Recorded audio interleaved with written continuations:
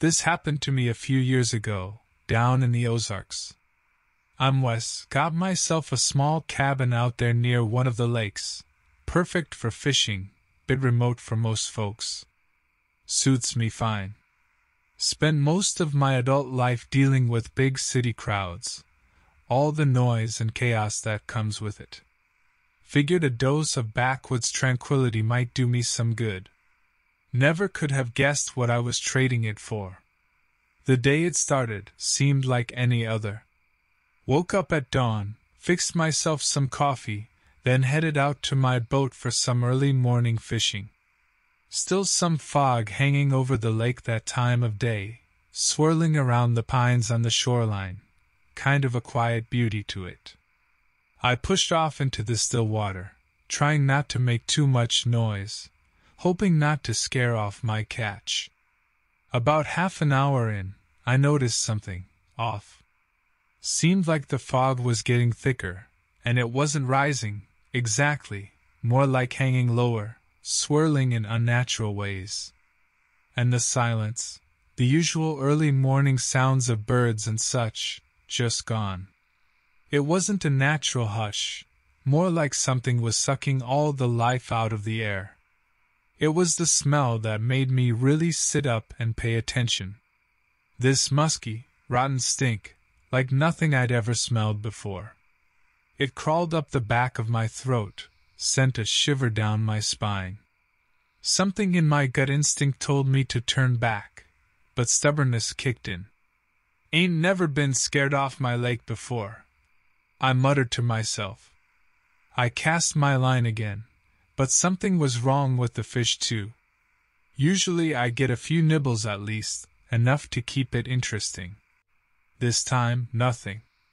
Lake seemed dead as stone, and that silence kept pressing in on me, squeezing out my breath. Decided maybe it was time to quit being an idiot, started pulling up the anchor. Then I heard it. A low, rumbling growl, coming from the direction of the shoreline. Didn't sound like any animal I recognized. Too deep, too guttural. Chalked it up to my nerves getting the better of me. Got the anchor up, started to turn the boat, and that's when I saw it. The creature stepped out of the fog, smooth as you please. Hulking, 7-8 feet tall at least, crouched over on its hind legs. Fur matted and dark, covering its body head to toe. And the head, wolf-like in shape, but bigger, with a too long muzzle filled with rows of teeth. Eyes were like burning coals in the gloom, fixed on me with a chilling hunger. For a frozen second, either of us moved. Then it let out a roar that echoed across the lake, a raw sound that ripped through whatever calm I had left. The boat lurched violently as it leapt for the water. I fumbled for the outboard, hand shaking as I yanked the cord, desperately praying the engine would turn over. I heard a splash behind me, a spray of icy water. Glanced back, just in time to see a massive, clawed paw slam down on the edge of the boat. Splinters flew, and the vessel rocked dangerously.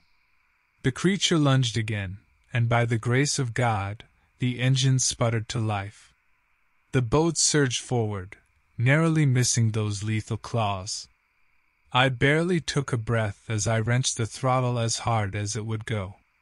The creature roared in rage, scrambling onto the shore. It chased alongside the boat for what felt like forever, inhumanly fast, its breath coming in ragged gasps. The smell of it, of rot and wildness, choked the air, thick enough to taste. I didn't dare look back again, just focused on driving like my life depended on it, because it did. Eventually, the lake curved, and the shoreline fell away slightly. The creature didn't follow me out across the open water. It stood at the tree-line, watching, those yellow eyes full of malevolent fury. Finally, with a last, frustrated snarl, it turned and disappeared back into the trees. I kept the boat going full throttle until I was a good mile out. Finally slumped against the steering wheel, heart pounding hard enough to break my ribs. Spent the next hour just drifting until the worst of the shakes stopped. Then I forced myself to head back, no choice but to retrieve my truck and trailer from the launch. Figured if the creature was still around, it'd wait for me to come to it. Made it back to shore without incident. Kept watch the whole time, but saw no sign of those yellow eyes. Loaded up the boat double quick, and got the hell out of there. Didn't tell a soul for months, didn't want folks thinking I'd lost it entirely. But after a while, it felt wrong to keep it to myself. Figured there might be others out there, folks who needed a warning. Started a blog, one of those ones where people report weird encounters they can't explain. Laid out exactly what I saw, where, down to the lake and launch site. The response, it was more than I bargained for. Turns out, those hills hold old secrets. Messages rolled in, stories stretching back generations. Some vague, half-remembered whispers about a walker in the woods. Others detailed, sickeningly similar to my encounter. Hunters stalked, hikers vanishing, half-eaten remains turning up, always with the telltale stink of something both dead and alive. It hit me, a cold fist in the gut. I wasn't just some crazy old fisherman with an overactive imagination. There was something out in those woods, something ancient and terrible and hungry. And most chillingly of all, the locals knew, had always known, and just let folks like me stumble into that darkness blind. It made me angry, a simmering kind of anger that burned hotter than fear. After that, I couldn't go back to my cabin, at least not alone. Sold it for cheap, lied to the buyers about some family emergency needing me back in the city. Instead, I rented a cramped motel room, close enough to the Ozarks that I could drive out in a few hours, but far enough from the trees to breathe easy at night. Spent my evenings scouring the internet for anything resembling what I'd seen, old native folklore, cryptozoology sites, even the dusty archives of backwoods newspapers looking for old disappearances. Turns out, the creature had a name, at least sort of. Different tribes, different eras, but the story was the same. Shapeshifter, predator, walker between worlds.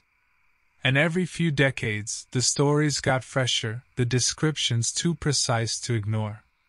Enough to make a pattern, a chilling realization that the creature surfaced regularly, like a cicada with a taste for human flesh. I also found people.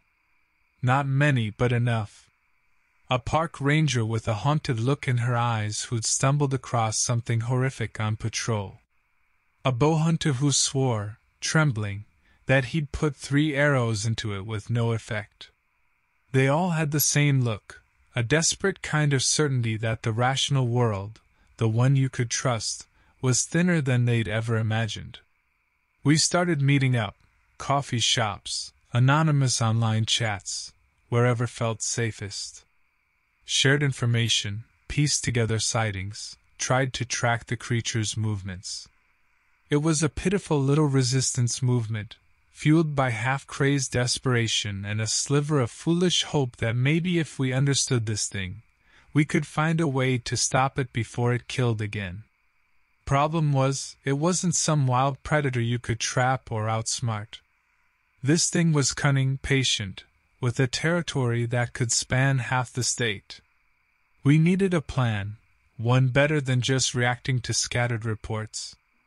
Tom, the ex-ranger, he knew maps and terrain better than any of us. Started pinpointing old legends, the consistent sightings. Turned out they formed a rough circle, with a patch of national forest deep in the Ozark heart dead center. Figured that was either its lair, or the center of its hunting ground. Stupid or not, it was better than sitting around waiting for the news to bring us another grisly body. A few weeks later we geared up. Not fancy. Tom with his service rifle, Lena, the bow hunter, with her competition-grade compound bow, me with my old hunting shotgun loaded with the heaviest buckshot I could find. We drove in under the cover of darkness, heading for a remote trailhead on the edge of the circle. Figured best chance was to hole up, watch the area, maybe get lucky enough to cross its path. Set up camp in a hollow tucked between two ridges. Dense brush all around, giving us cover and good sight lines. The next few days were about waiting and watching. That forest, it felt different out there. Not a friendly silence, but an emptiness, like something had sucked all the natural life out of the place. Nights were the worst. There'd be rustling in the brush, the snap of a twig, and even knowing it was likely just deer, I'd sit bolt upright, drenched in cold sweat, convinced those glowing eyes were peering at us from the darkness. By the fourth morning, morale was not great. Started to feel like we were chasing ghosts, fueled by shared delusion. Then, just before noon, Lena hissed, "Movement!" We all crouched lower. She was right. Something big and dark, slinking through the trees about 100 yards out. I couldn't make out details, not at that distance. Slowly, I eased my shotgun into position, heart thundering. It stepped into a break in the foliage, and the morning light hit it. Even with the distance, I knew. That massive, hunched form, the two long limbs, the glint of yellow eyes. It paused, its head swiveling slightly, like it was sniffing the air. My finger tightened on the trigger. This was it, our chance, maybe the only one we'd get. Then, it happened so fast I almost missed it. Another shape burst from the undergrowth behind the creature. Smaller, leaner, but just as unmistakably inhuman. Leapt onto the first creature's back, teeth bared in a snarl. They became a whirlwind of claws, fur, and rage. We gaped in stunned amazement as they tore into each other, snarls and roars echoing through the trees. Then, as quickly as it started, it was over. The smaller beast ripped out the throat of the larger one in a shower of blood, then dropped lithely to the ground. The dying creature thrashed for a few moments, then went still. The victor stood over the body, breathing raggedly.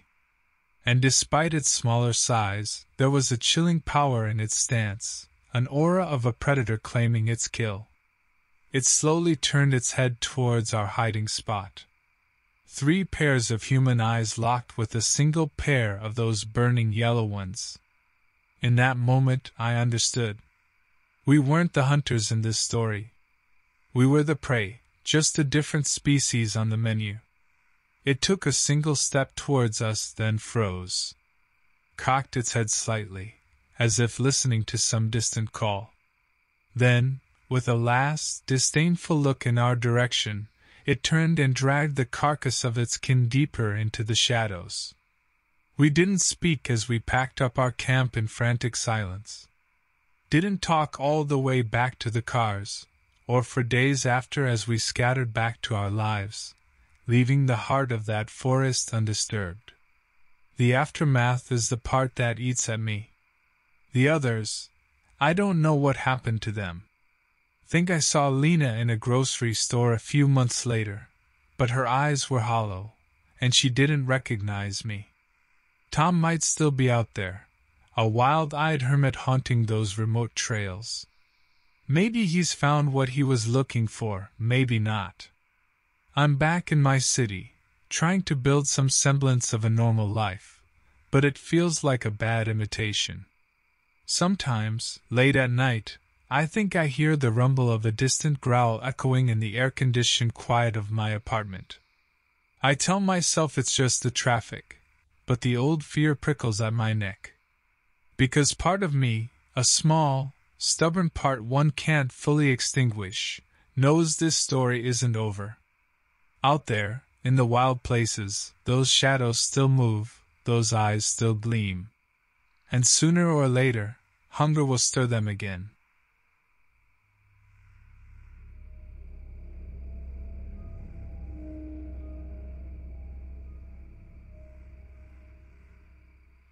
This happened to me a few years back when I was working as a park ranger. My name's Joel. I'd always loved the outdoors, so being a ranger was a dream come true. It wasn't all trail maintenance and picnics, though. Part of the job was investigating odd reports, and that's what led me into those woods. I was assigned to Silver Creek National Park, deep in the heart of Washington State. Dense evergreen forests, towering mountains, it was the kind of place that makes you feel small. We'd been getting strange calls from hikers. Reports of disappearances, weird noises at night, that sort of thing. Most of it was nonsense, folks getting spooked by shadows or wild animals. But then Michael went missing. He was an experienced hiker, not the type to get lost. Search parties combed the forest and found nothing. A few weeks later, I was on patrol near an old logging trail. The sun was dipping below the trees, casting long shadows. It was quiet, except for the wind rustling through the leaves. I turned a corner, and that's when I saw it. An enormous carcass, half hidden by the brush. Elk, at first glance, but something was wrong. It was torn to shreds, bones snapped like twigs. I approached cautiously, heart pounding. That's when I saw the footprints. They were huge, bigger than any bear track I'd ever seen, with long, curved claws. A shiver ran down my spine. I radioed it in, and a search team arrived the next day. They followed the footprints deeper into the woods. We found another carcass, this one even more ravaged. It was clear that something powerful, something dangerous, was out there. My superiors ordered the trail closed, but I couldn't shake the feeling that I had to do something. I had to find out what was killing people in my park. Armed with my rifle and my ranger training, I started hiking the old trails on my days off. I moved quietly, scanning the trees, my senses on high alert. Days stretched into weeks. Saw nothing out of the ordinary, just deer, birds, the usual forest creatures. I was starting to think I was crazy, that those chilling footprints had been a hoax. Then, one afternoon I heard it. A low growl, echoing through the trees. I froze, rifle raised. My heart hammered in my chest. Slowly I turned. And I saw it. The creature stepped out from the shadows, its form massive and imposing against the backdrop of ancient trees. It was like a wolf, but taller, easily 7 feet when it stood on its hind legs. Its pelt was filthy, a patchwork of black and brown fur. But those eyes, they held a terrifying intelligence. I squeezed the trigger, but the damn thing was too fast. It lunged to the side, vanishing back into the undergrowth. The silence that followed was deafening. I waited breathless, but the creature was gone. I stumbled back to my truck as fast as I could, hands shaking. Back at headquarters, I told them everything I'd seen. They didn't believe me. Even with the reports of missing people, the evidence of the ravaged carcasses, they said it was just an animal, maybe a grizzly bear. They ordered me to take some time off, said I was overworked and stressed. But I knew what I saw. I knew that something monstrous was lurking out there. I started carrying a sidearm, even off duty. I moved to a new apartment, somewhere safer. But the fear never left me. I spent sleepless nights jumping at every creek, imagining the glint of those eyes staring in from the darkness. One rainy night, I was driving home from the grocery store. It was dark, and the headlights cut through the downpour. And that's when I saw it, running across the road, a flash of fur and teeth. I slammed on the brakes, barely missing the creature as it vanished into the trees. I sat there, heart pounding, rain dripping down the windshield. I knew it would only be a matter of time until it came for me. I got out of the car and walked to the edge of the woods, rain stinging my face. It was foolish, but I had to know. I shouted into the shadows, calling the creature out. Nothing. Silence, except for the steady drip, drip of the rain. Just when I thought the night couldn't get any stranger, I saw headlights approaching through the downpour. An old beat-up truck pulled alongside the road. The window rolled down, and a weathered face peered out. "You all right, son?" He had a gruff voice, tinged with suspicion. "Yeah," I said, trying to sound steadier than I felt. "Just encountered some wildlife." His weathered eyes narrowed. "This time of night? You a hunter?" "Park ranger," I said. "Out patrolling, even in this mess." He chuckled, a dry, humorless sound. "Always something weird in these woods, ain't there?" He paused, a strange glint in his eye. "You seen that thing folks around here talk about?" I hesitated. Was I about to confide in a complete stranger? But maybe he knew something that could help. "I've seen something big," I admitted cautiously. "Bigfoot, they say." He scoffed. "Nah, something worse. Keeps to itself, mostly, but gets bolder now and then." A shiver ran down my spine, not just from the cold. This old-timer believed me. "You know what it is?" I asked, my voice barely above a whisper. He shrugged. "Feral dog, monster wolf, something unnatural. Been whispers of it for generations." His eyes bore into mine. "Be careful, son. It ain't something you want to mess with." And then, as quickly as it arrived, the truck roared off, vanishing back into the rainy night. His words echoed in my head. I wasn't crazy. Something terrible haunted these woods. I went home, but I couldn't sleep. I sat at the window, shotgun in hand, staring out at the storm-tossed trees. The old man's warning gnawed at me. It wasn't just a threat to me anymore. It was something dark, preying on my entire jurisdiction. It had to be stopped. The next day, despite the protests of my superiors, I organized a search team. Not just rangers, but experienced hunters from the surrounding area. We were armed, determined, and ready to confront whatever lurked in the shadows. We followed the creature's tracks deeper into the woods than we'd ever ventured before. The forest seemed to grow denser, darker with each step. There was an oppressive feeling in the air, a sense of being watched. The footprints led us to a ravine, overgrown with thick brush. We cautiously fanned out, weapons raised. Then we heard it. Another growl, louder this time, echoing from within the ravine. The hunters and I exchanged nervous glances. We had it cornered. I gave the signal, and we crept toward the source of the sound. The creature lunged from the bushes with terrifying speed. It grabbed one of the hunters, a man named Tom, before he could react. It dragged him screaming back into the darkness. A single gunshot cracked through the air. We charged forward, blindly firing into the ravine.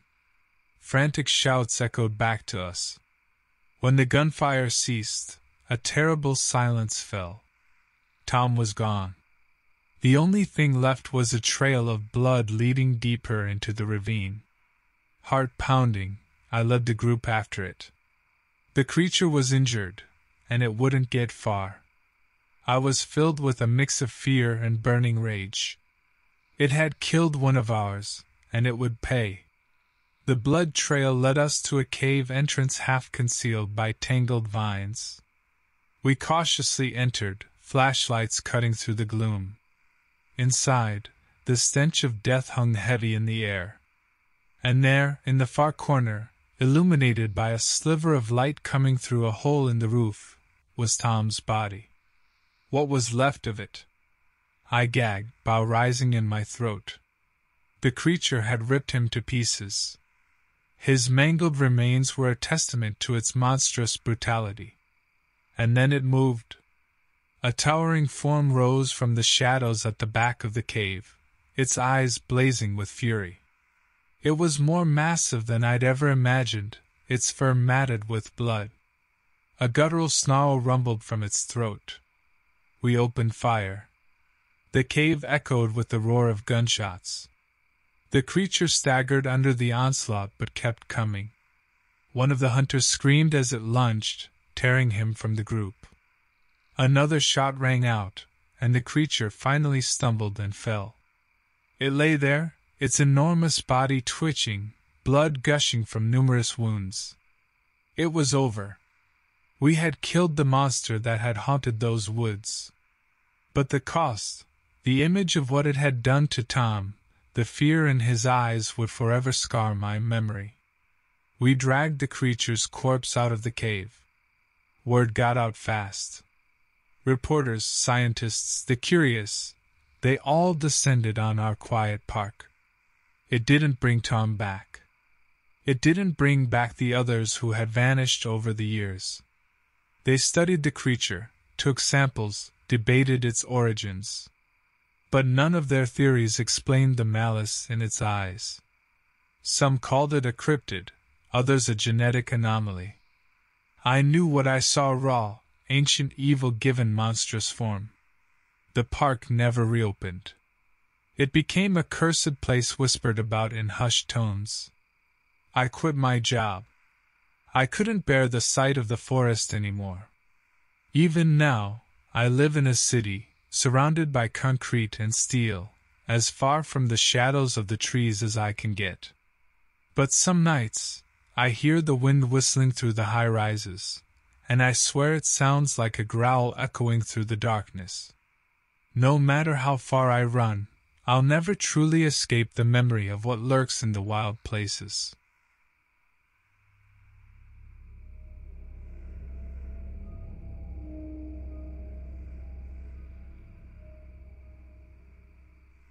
This happened to me a few years ago, somewhere in rural Washington state. They say I'm lucky to be alive. I don't always feel that way. My name is Derek. I used to work as a surveyor, and I've got a wife and a kid who misses their daddy. Not the kind of thing you put on a resume, though. I was working a big project near Hartsville National Forest. The kind of place where, on a clear day, you swear you can see forever, and then the fog rolls in, and the world shrinks to a 10-foot bubble around your head. My partner was Neil, good guy, strong work ethic, not a lot of imagination. I was never the superstitious type. We were off the main access roads, marking potential logging sites for a timber company. Standard stuff. Our third day, we found something in the trees about a half-mile from our truck. Looked like a pile of rags from a distance. Got closer, turned out to be a deer, or what was left of it. Not a pretty sight, but not entirely unusual. Predators gotta eat, right? Still, the way it was, torn open but hardly eaten, left me with a bad feeling I tried to ignore. Neil marked the coordinates, made a note on the GPS business as usual. We should have left then. Hindsight's a real kick in the pants sometimes. We kept going deeper. An hour later, we got to a clearing, the kind of place the maps show but reality forgets. Big, mossy rocks, one of those quiet spots that puts you on edge. Neil got out the survey equipment. I started with the measuring tape. I noticed something odd, a long, deep gouge across a rock face. It looked unnatural, like something with serious claws had made it. I mentioned it to Neil. He just shrugged. Bear, maybe? See, that's the thing about Neil, nothing ever fazed him. Then I saw movement, a flicker of darkness at the edge of the clearing. I nudged Neil, and he glanced over. For a frozen second, he saw it too. It was hunched on a rock maybe 60 yards away. It looked big, too big for a coyote. Stocky. Dark hair, too long and thick to be fur. For a moment it studied us, then it was gone into the trees, moving with a speed that defied everything I understood about the wilderness. Neil went after it. I mean, he started moving in that direction. That's the thing nobody believes. I didn't stop him. We were armed, we were trained, and we were getting paid to chart that damned forest. Logically, it made sense.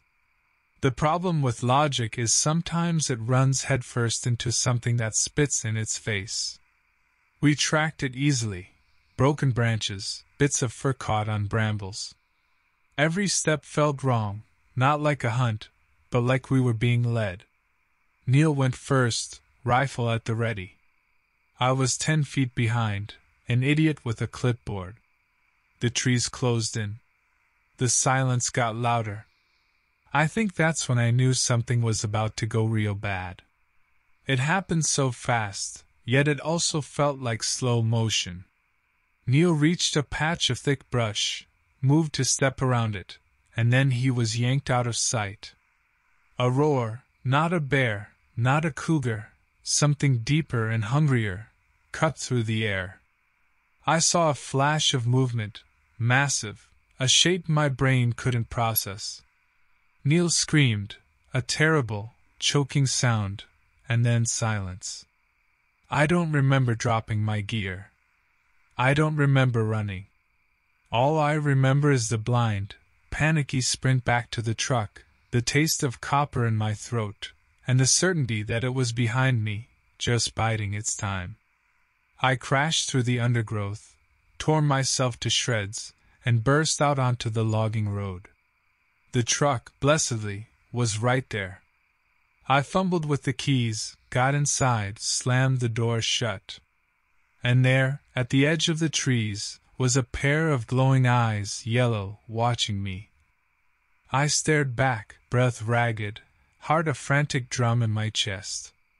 Those eyes and that impossible face, seared into my memory like a brand.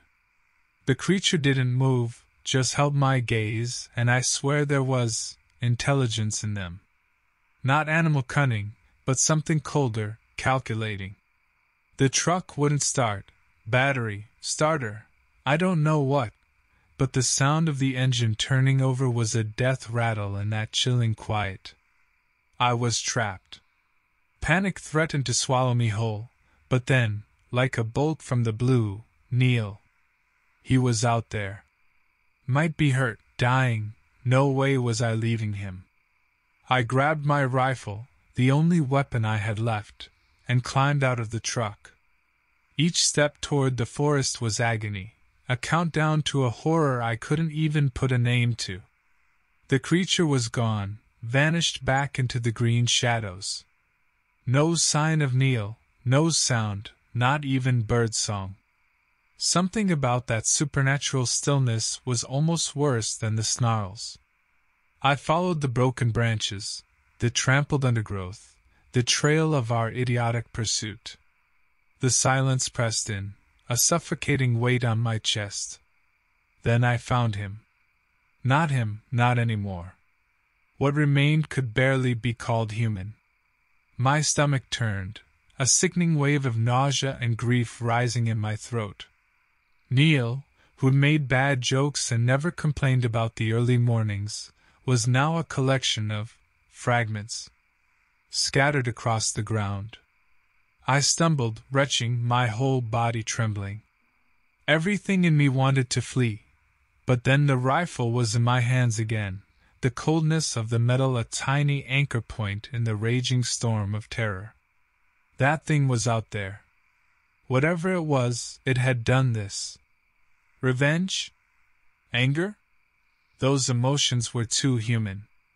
I couldn't fathom what it was, what it wanted, only that it had shattered everything I thought I knew about the world. I started tracking, moving with a primal focus I'd never known I possessed. The creature's trail was a thread woven through the forest's chaos, but it was there, a bent sapling, a swatch of matted fur, a clawed footprint in the soft earth. Survival instinct kicked in, pushing back the despair. I wasn't just prey anymore. I knew too much, saw too much. It had chosen me, or so it felt, and now it was my turn. The light started to die then. Hazy golden sunlight filtering through the trees turned to gray, then deep, thick dusk. Every creak of a branch, every scuttling of a squirrel, made me jerk the rifle up, my finger jittery on the trigger. Paranoia and exhaustion gnawed at the edges of my sanity. When night fully fell, it was a moonless, oppressive black. I huddled at the base of a tree, rifle cradled in my arms, and tried not to listen to the symphony of rustling, chittering, and distant howls echoing through the woods. Sleep was a dangerous luxury I couldn't afford. That night stretched on forever, my mind spinning wild theories. Was it a lone creature? A pack? Some unknown beast, or something else? Every legend of monsters that lurked in the shadows of human consciousness danced through my head like grotesque puppets. At dawn's first glow, I pushed myself up, every muscle aching, my body a testament to the night's ordeal. I had a vague notion of backtracking, getting to civilization, getting help, but something held me back. Neil, the tattered remains in that clearing. I swore I'd make it pay for that. Tracking became obsessive. I lost hours, lost myself in the pursuit. Every mark, every broken branch, was a piece of a puzzle that I desperately needed to solve. It, whatever it was, became the center of my universe. I barely ate, barely slept, just a man consumed by the hunt, by a need to understand, or maybe to destroy. And one morning I found it. The clearing was familiar, the one where this whole nightmare began. But it wasn't empty anymore. At the edge of the trees stood the creature, its massive form a silhouette against the rising sun. It turned its head, those yellow eyes fixing on me. I raised the rifle, and hesitated. It felt wrong now, somehow. A rifle was a human weapon, built for human conflicts. This wasn't a bear or a mountain lion, this was something primeval, defying reason. It had torn my world apart, but it was also a part of the wilderness, in its own horrific way. I lowered the gun. The creature didn't attack. It just watched me for a long, chilling moment, and then it was gone, melting back into the shadows as silently as it had arrived. I stumbled out of that forest, haggard and hollowed out.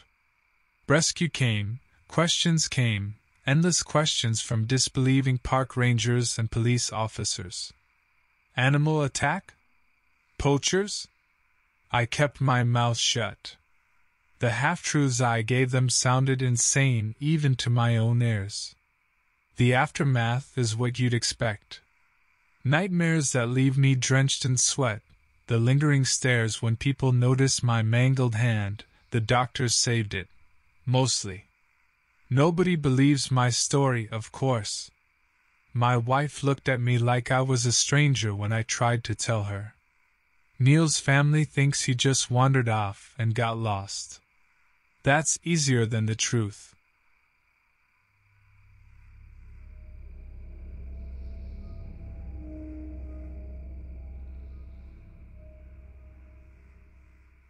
This happened to me a few years back, just outside of Coeur d'Alene in Idaho. I'm a city guy born and bred, so when my outdoorsy cousin Tristan said he was heading that way for a backpacking trip, I figured, why not? Needed a change of scenery from my cubicle life, you know? My name's Jonah. I work in IT, pretty ordinary stuff. Tristan was super eager about the trails up by the lake, said they were remote, not a lot of tourist traffic. I was all for that. After a hellish 8-hour drive from Seattle, we parked near a ranger station that had seen better days. It was late afternoon, so we decided to hike in a bit, find a clearing and set up camp for the night. Tristan, bless his adventurous soul, packed for a whole week out there. Me? I brought enough gear for a long weekend, and even that was pushing it on my back. The trail was tough. Not your beginner-friendly, well-maintained path at all. Lots of loose rocks, steep ascents, and by the time the sun was dipping below the tree line, I was ready to collapse. Tristan, of course, was still bright-eyed, talking about how the light filtering through the leaves was straight out of a fantasy novel. Dude should have been a poet, not an accountant. Just when I thought we might literally have to sleep on the trail, we stumbled into a clearing. Now, this wasn't any charming little campsite. It looked like a storm had whipped through. Trees toppled over, branches strewn across the ground, even a bit of what looked like an old shed ripped to pieces. Found myself hoping it was just bad weather, not some Bigfoot territory nonsense. Tristan, oblivious as ever, sets down his enormous pack and beams. Perfect spot, Jonah. A little fixer-upper, but we'll be cozy in no time. I swear, the guy finds optimism in everything. I'm about to make some sarcastic comment about his boundless cheer, when a sound stops me cold. A growl, low and rumbling. Tristan heard it too, his carefree grin melting away. We both scanned the trees, the shadows stretching and deepening. Probably a bear.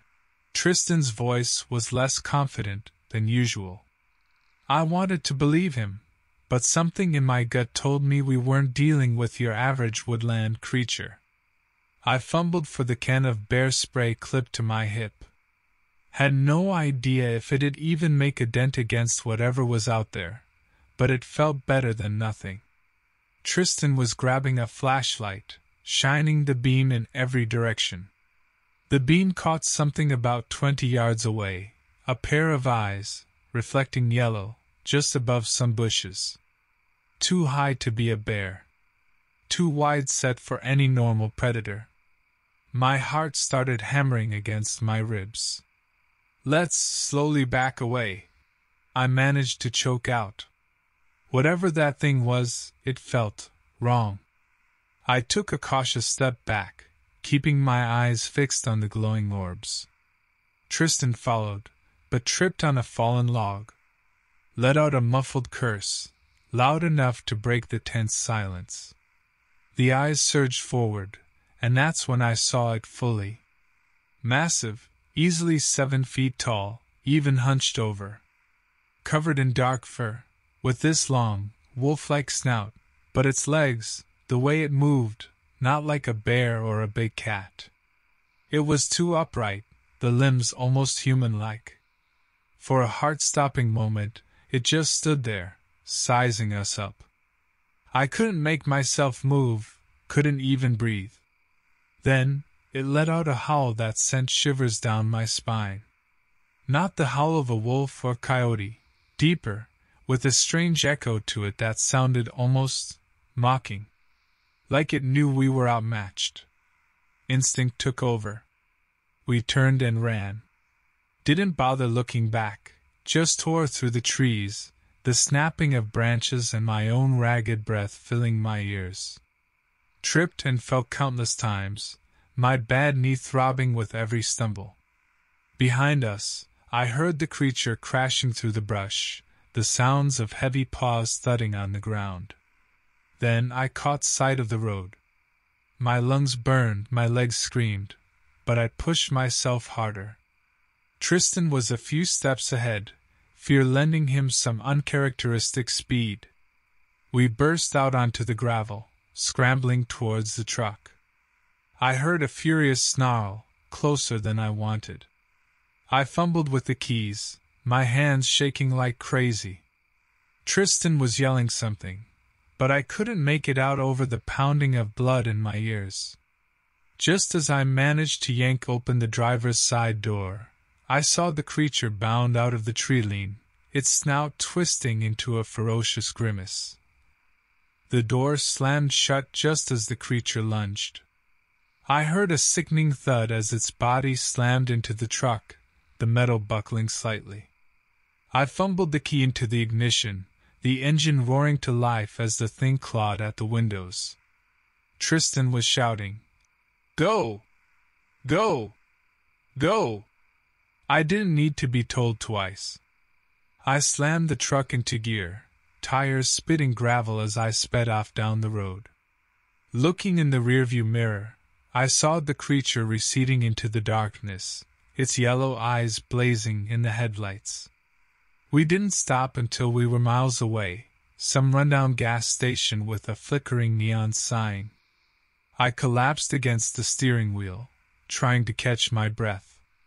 Tristan, face white as a sheet, fumbled for his phone. His hand was shaking when he held it up to his ear. No signal. Of course. It took a couple of hours for the shaking to subside, enough for us to form a semblance of a plan. We drove all night, finally hitting a town big enough to have a police station just as the sun was coming up. Our story must have sounded insane. Two grown men panicking about a monster in the woods. The cops were kind enough not to laugh in our faces, but their faces held that skeptical, humoring kind of expression. They asked us about missing persons reports in the area, even showed us some old photos. None of them matched. Sent a couple of rangers back with us to the campsite, just in case. They found nothing. No footprints aside from our own, no sign of struggle, no blood. Cops wrote it off as an animal encounter, told us to be more careful out there. We didn't bother explaining that no bear or mountain lion walks on two legs. Didn't tell them about the yellow eyes. They wouldn't have believed us anyway. That was almost 5 years ago. We moved on with our lives, tried to at least. Tristan got married, settled down in the suburbs, bought a minivan, the whole 9 yards. He swore off the wilderness completely. Me, well, let's just say I don't sleep much anymore. I see those eyes every time I close mine. Hear the growls and those heavy, unnatural footsteps. Sometimes I catch a whiff of that rotten, animal musk clinging to my clothes, even though I'd burned them all weeks after it happened.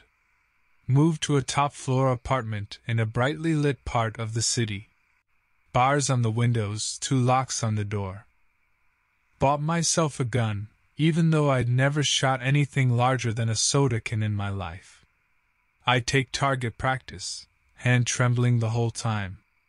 I know, deep down, it won't do crap if that thing ever finds me. But it's something, some semblance of control in a world that suddenly feels way too big and terrifying. I don't go hiking. Don't go camping. Hell, I barely leave my apartment, except for work and the occasional grocery run when I absolutely have to. Friends stopped calling after my 3rd or 4th round of rambling about the thing I saw. Don't blame them. If someone told me that story, I'd think they were nuts too. Therapists haven't helped.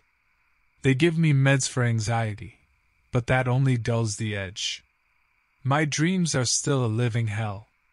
Twisted versions of that night, where I don't make it to the truck in time, where the creature's claws find purchase on my skin, tear me apart. I wake up screaming, drenched in sweat.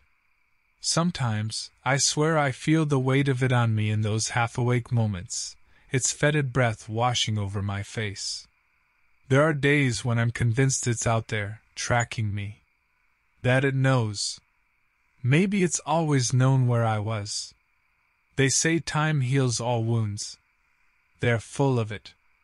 All the therapy and pills in the world won't erase what I saw. People talk about moving on after trauma, about building a new life. I wonder how the hell you do that when a piece of you is still stuck back on that dark trail, running for your life from a monster. Lately, though, a new thought has started to haunt me. Even worse than the nightmares, even worse than the constant fear. The idea that I'm the crazy one. That the stress, the lack of sleep, it all twisted something in my mind. Hallucinations. A psychotic break. It would be easier, wouldn't it? To believe I imagined the whole thing. But deep down, I know the truth. I know what I saw was real. Real as the cold sweat soaking my shirt right now, as the frantic thudding of my heart in my chest, as the gun I keep loaded under my pillow as I drift into another fitful sleep.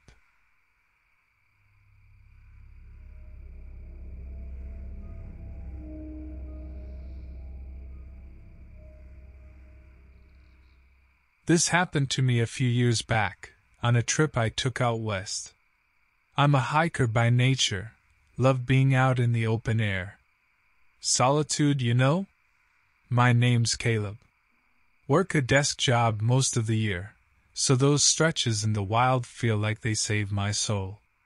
Up until then, I'd mostly stuck to well-known trails, national parks, that kind of thing. But I started hearing whispers about a section of the Appalachian Trail that cut through Cherokee National Forest in Tennessee. Supposed to be beautiful, deserted, exactly my kind of thing. Found myself driving down there one crisp fall morning, practically giddy with anticipation.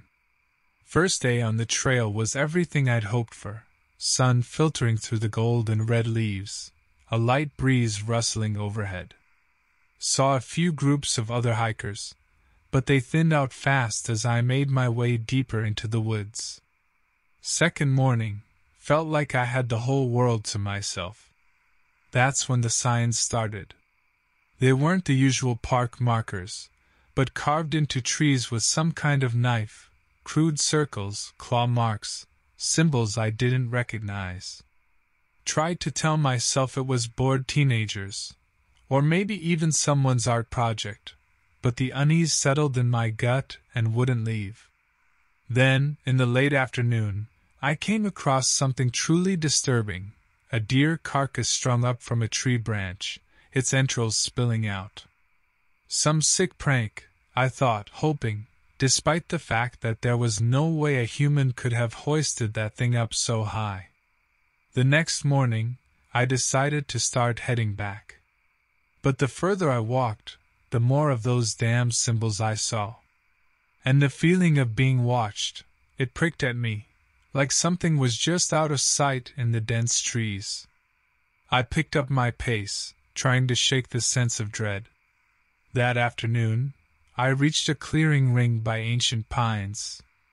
There, lying in the dirt, was the tattered remains of a backpack, with clothes and supplies strewn around it. My stomach plummeted. Every hiker knows, you don't leave your gear in the middle of nowhere. I cautiously scanned the trees. Then I saw it, a flash of movement just beyond the shadows. Before I could get a good look, a blood-curdling howl split the forest silence, a deep, guttural thing, unlike anything I'd ever heard. It echoed through the trees, seeming to come from all directions at once. My blood ran cold. I spun around, frantic, trying to see where it came from. Finally, my eyes locked onto a pair of glowing orbs set just above a row of bushes. Yellow-green, they burned through the gloom with a malevolent light. For a terrifying second, I was frozen, held by that eerie gaze. Then, the creature stepped out of the brush. It stood on its hind legs, easily 7 feet tall. Its body was covered in dark, mangy fur that stood on end, its limbs powerful and muscular. The thing that haunts my dreams is its head, like a wolf stretched and twisted, snout elongated, full of razor-sharp teeth. It let out a low growl that rumbled in my chest, and that snapped me out of my fearful paralysis. I dropped my pack and ran. Branches whipped at my face, rocks cut my feet, but I didn't dare look back. Behind me I heard it crashing through the undergrowth, snarling and snapping its teeth. I stumbled onto a gravel road practically in tears. Relief washed over me until I saw the battered pickup truck parked by the side, empty. The sinking realization hit me like a physical blow. No help here. The woods closed in on either side. The forest had a new silence now, a tense, waiting kind. A twig snapped behind me. I whirled around, heart drumming a frantic beat. There it was again, looming closer, its eyes blazing like twin fires. Its lips pulled back in a grotesque grin, revealing those horrifying teeth. I took off running down the road, the creature gaining ground, its paws pounding the dirt. I knew that inhuman speed would overtake me in seconds. A sob choked in my throat. Out of some desperate corner of my mind, an old hunter's tale surfaced, something my grandfather used to say about silver. I fumbled in my pocket, praying, and pulled out a small folding knife, wedding gift from my wife, blade glinting dully. Pathetic, I knew, but it was all I had. I spun to face the thing as it lunged. Time seemed to stretch out as I raised the knife, a single gleam of metal against a wall of teeth and fur. I aimed for the heart, more out of instinct than hope. The creature collided with me, a mass of fur and rage, sending me crashing to the ground. The knife spun from my hand, disappearing into the leaf litter. My vision blurred as pain exploded across my chest, its claws tearing into me. I braced for the fatal blow. But instead of teeth in my throat, I heard a startled yelp. The creature jerked back, confusion momentarily flickering in its eyes. I clawed at the ground, trying to gain some distance. My fingers closed on the knife. In one ragged motion, I swung it upwards, slashing blindly. Something hot and sticky splattered my face. There was a howl of pain, and the weight on me abruptly vanished. I scrambled to my feet, knife still clutched in my shaking hand. Across the road, the creature was nursing a gash across its torso, bright blood staining its fur. It hissed in fury, its eyes narrowing. But something had shifted. Uncertainty flickered behind the rage. It circled me warily, but didn't fully charge again. Instead, it gave me one last hate-filled look and turned, disappearing into the dense undergrowth with an angry snarl. I stood there, half expecting it to burst out of the shadows again, but only the rustling leaves answered. When my legs stopped quivering, I stumbled back onto the dirt road. Every inch of my body screamed at me, but I forced myself to keep moving. I didn't stop until I burst out onto the highway, flagging down the first car that passed. Hospital stay was a blur. Infection, stitches, the same battery of questions from cops and park rangers. They didn't believe me, of course. Animal attack, they said. Bear, or maybe one of those feral hogs. Even showed me pictures.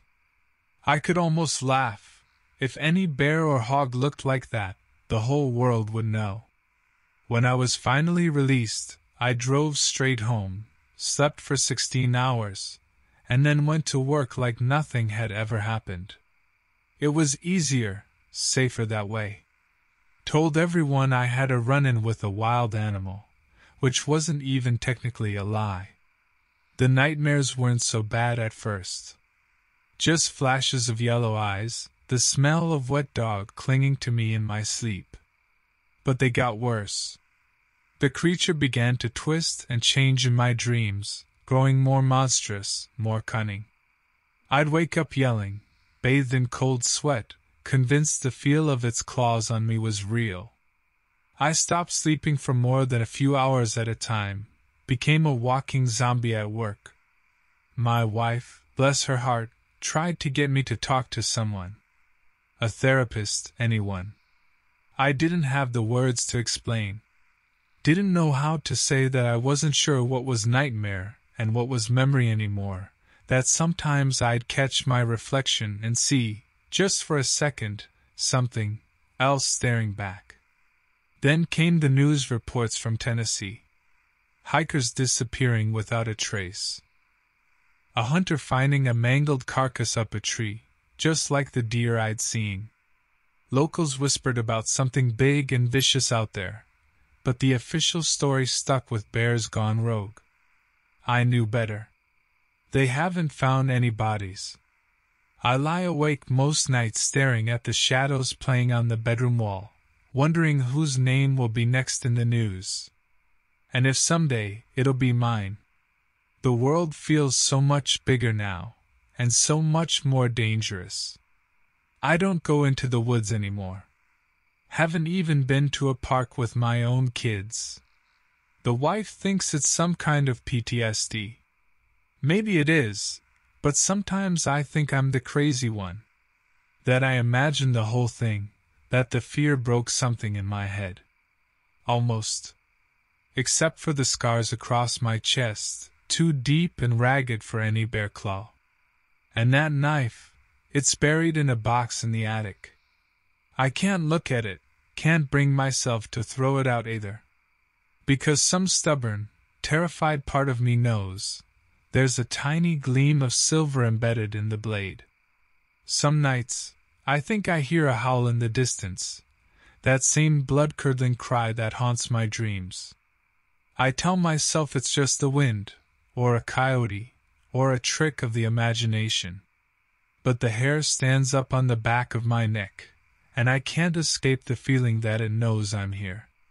That I survived. And that it's waiting.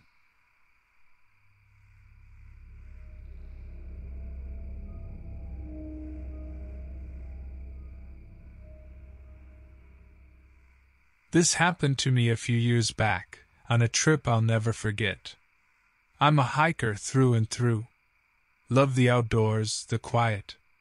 City life gets a bit much sometimes, you know? My name's Elias. Work an office job that's about as exciting as watching paint dry. Anyways, I'd been hearing whispers about a trail up in Olympic National Forest in Washington State. The usual stuff circulated on those nature enthusiast forums. Remote, untouched, spectacular views. My kind of place. Took me a couple of days to drive up there. Found a small motel near the park entrance so I could get an early start the next day. Morning came crisp and bright. I loaded my pack, hit the trailhead before the sun had fully risen. The first few miles were a breeze, the kind of well-maintained path with little signs pointing out local wildflowers. Then, things started to change. The trail narrowed, the trees grew closer together, their branches forming a tangled canopy overhead. Sunlight barely filtered through, making the forest feel dim and secretive. Found a rough campsite to the side of the trail, fire pit. Some tattered remnants of old gear must have been some intrepid hikers that strayed from the beaten path. I didn't mind. Solitude was exactly what I was after. The afternoon passed in a pleasant rhythm of steady footsteps and quiet contemplation beneath the towering pines. I made good progress, and with a couple of hours of light left, figured I'd start scouting for a place to set up camp for the night. That's when things started to feel off. That sense of being watched, the tickle on the back of your neck. At first, I chalked it up to spending too much time alone in the woods. Told myself it was a deer or something. But then the sounds started. Rustlings in the bushes, the snapping of twigs too heavy for any small animal. I stopped mid-stride, scanned the foliage. Saw nothing but twisting branches and deep shadows. Nerves on fire now, I quickened my pace. The sounds kept up, sometimes near, sometimes further, as if whatever was out there was circling me. I finally found a decent campsite, a patch of level ground next to a stream. Tossed down my pack and whipped out my utility knife. The underbrush was thick here, perfect cover for anything that wanted to stay hidden. I started methodically hacking away at branches, trying to create a perimeter. The whole time, I had the sickening feeling that I was being observed. It was dusk by the time I got a small fire going, the flames barely chasing away the creeping shadows. I ate a quick dinner, the rustles in the bushes never ceasing. I kept a flashlight in one hand, the knife in the other. No way I was going to sleep. Then I heard it, a growl, a low rumbling snarl that cut straight through the other forest sounds. Something big was out there, close. I froze. For a long moment, it seemed like even the crickets had stopped their chirping. Suddenly, there was a crash of branches and I saw it. Huge, standing at least 6 feet tall, even slightly hunched over. Dark fur rippled over thick muscles. The head, that's what stuck with me. A wolf's muzzle stretched long, lined with teeth meant for tearing flesh. Eyes gleamed a poisonous yellow in the firelight. It stepped closer, the ground trembling beneath its paws. I bolted. I don't remember much about the next frantic minutes. Branches whipped my face, rocks cut my feet as I scrambled through the woods, the creature's grunts and the pounding of its feet echoing behind me. I came out at the edge of a ravine, slipping and tumbling down its slope, landing half submerged in a rushing creek. The shock of the icy water brought me back to my senses. I staggered to my feet, half expecting to see the creature lunge out of the darkness. There was nothing. Just the sound of the creek, my own ragged breathing. I don't know how long I hunkered there, shivering on the bank. I told myself to move, to follow the creek. Eventually it'd have to lead back to civilization. But my legs were like lead, my body refusing to obey. Finally, as the first tendrils of dawn painted the sky gray, I heard the distant hum of an engine. A road. I somehow forced my trembling limbs to carry me through the brush, stumbled onto a dirt track just as an old pickup truck rattled past. Waved frantically, and the driver, startled, slammed on the brakes. He must have thought I was a madman, hauled out of the woods, clothes torn, eyes wide. Didn't care. I scrambled into the truck, babbling about the thing I saw. The driver was a gruff logger named Hank, the kind of guy with forearms like tree trunks. He listened to my story, his face unreadable beneath a bushy beard. When I finished, he just nodded, tossed me a thermos of bitter black coffee, and gunned the engine. Drove me straight to a ranger station, and even came with me when I stumbled inside to tell my tale. The rangers, well, they were less receptive than Hank had been. I got the polite smiles, the "we'll send someone out to look" routine. The whole time, I could feel their skeptical glances. And who could blame them? I sounded like something straight out of a bad horror movie. Hank stuck around long enough to see me patched up at the local clinic, cuts, bruises, and a mild concussion. Even gave me a place to crash for the night on a lumpy couch in his cabin. The next day, a ranger stopped by. Said they'd combed the area, found some disturbed undergrowth, but nothing else to support my claims. Looked at me like I was some kind of attention-seeking weirdo. Even Hank, bless him, just clapped me on the shoulder and said, "Sometimes the woods play tricks on a man." Back home, the nightmares started. Every time I closed my eyes, I'd be back in that forest clearing, staring up at the creature. I'd wake in a cold sweat, its rancid breath hot on my face, those yellow eyes burning into mine. Doctors called it PTSD, handed me prescriptions that did nothing to dull the edges of my terror. I stopped going outside. Couldn't handle the sight of trees, or the rustle of leaves in the wind.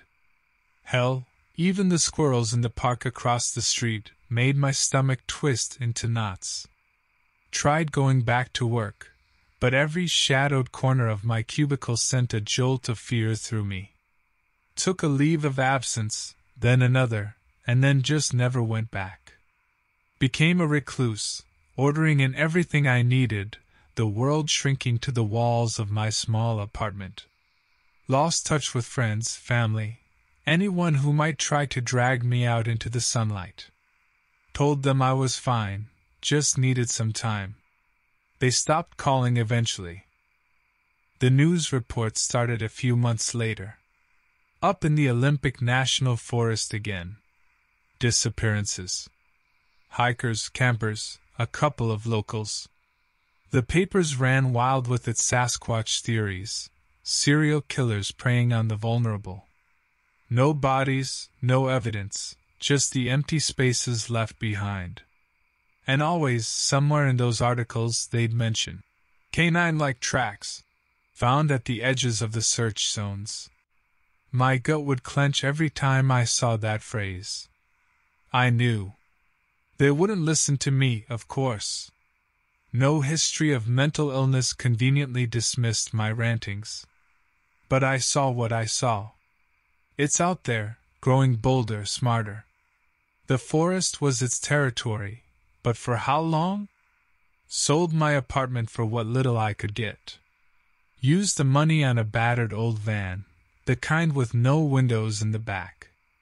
Reinforced the doors, stocked it with supplies. These days, I drift from city to city, parking in shadowed lots, staying just one step ahead of the paranoia that crawls over me like a spider. Sometimes I dream of confronting the creature. Buy a high-powered rifle, hunt it down. I imagine tracking it back into those woods, the righteous fury burning away the fear. In those dreams, I have a name for it, a whispered legend from online forums, the furtive glances of those who half believe, Dogman. But most days, I wake up to the cold reality that I'm the one being hunted. I haven't seen the woods in years, but I swear I can still smell the damp earth and rotting leaves. I feel its breath on the back of my neck, the weight of its yellow gaze. People talk about closure after a trauma. I'll never have that. No bodies for a funeral, no proof for a court case. Just me, and the monster, and an empty road stretching out into the darkness.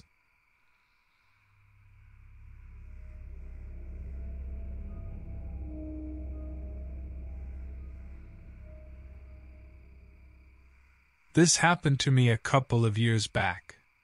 Hard to believe it sometimes, feels like a lifetime ago. My name's Alex. I work construction, always have. Nothing glamorous, but it pays the rent. Me and a few of the guys, Pete, Rick, and Marcus, well, we do a hunting trip every fall. It's a chance to get away from the job site, the wives, everything, just sweat, beer, and a bit of good-natured ribbing. This time around, we decided on the White Mountain National Forest over in New Hampshire. Those ridges and old-growth trees make you feel like you're on another planet. First day, we set up camp on a bluff overlooking a river. The usual routine: pitch the tents, build the fire pit, crack open a few cold ones. The air was crisp, the sky clear. You'd get used to that city smog, forget what real stars look like.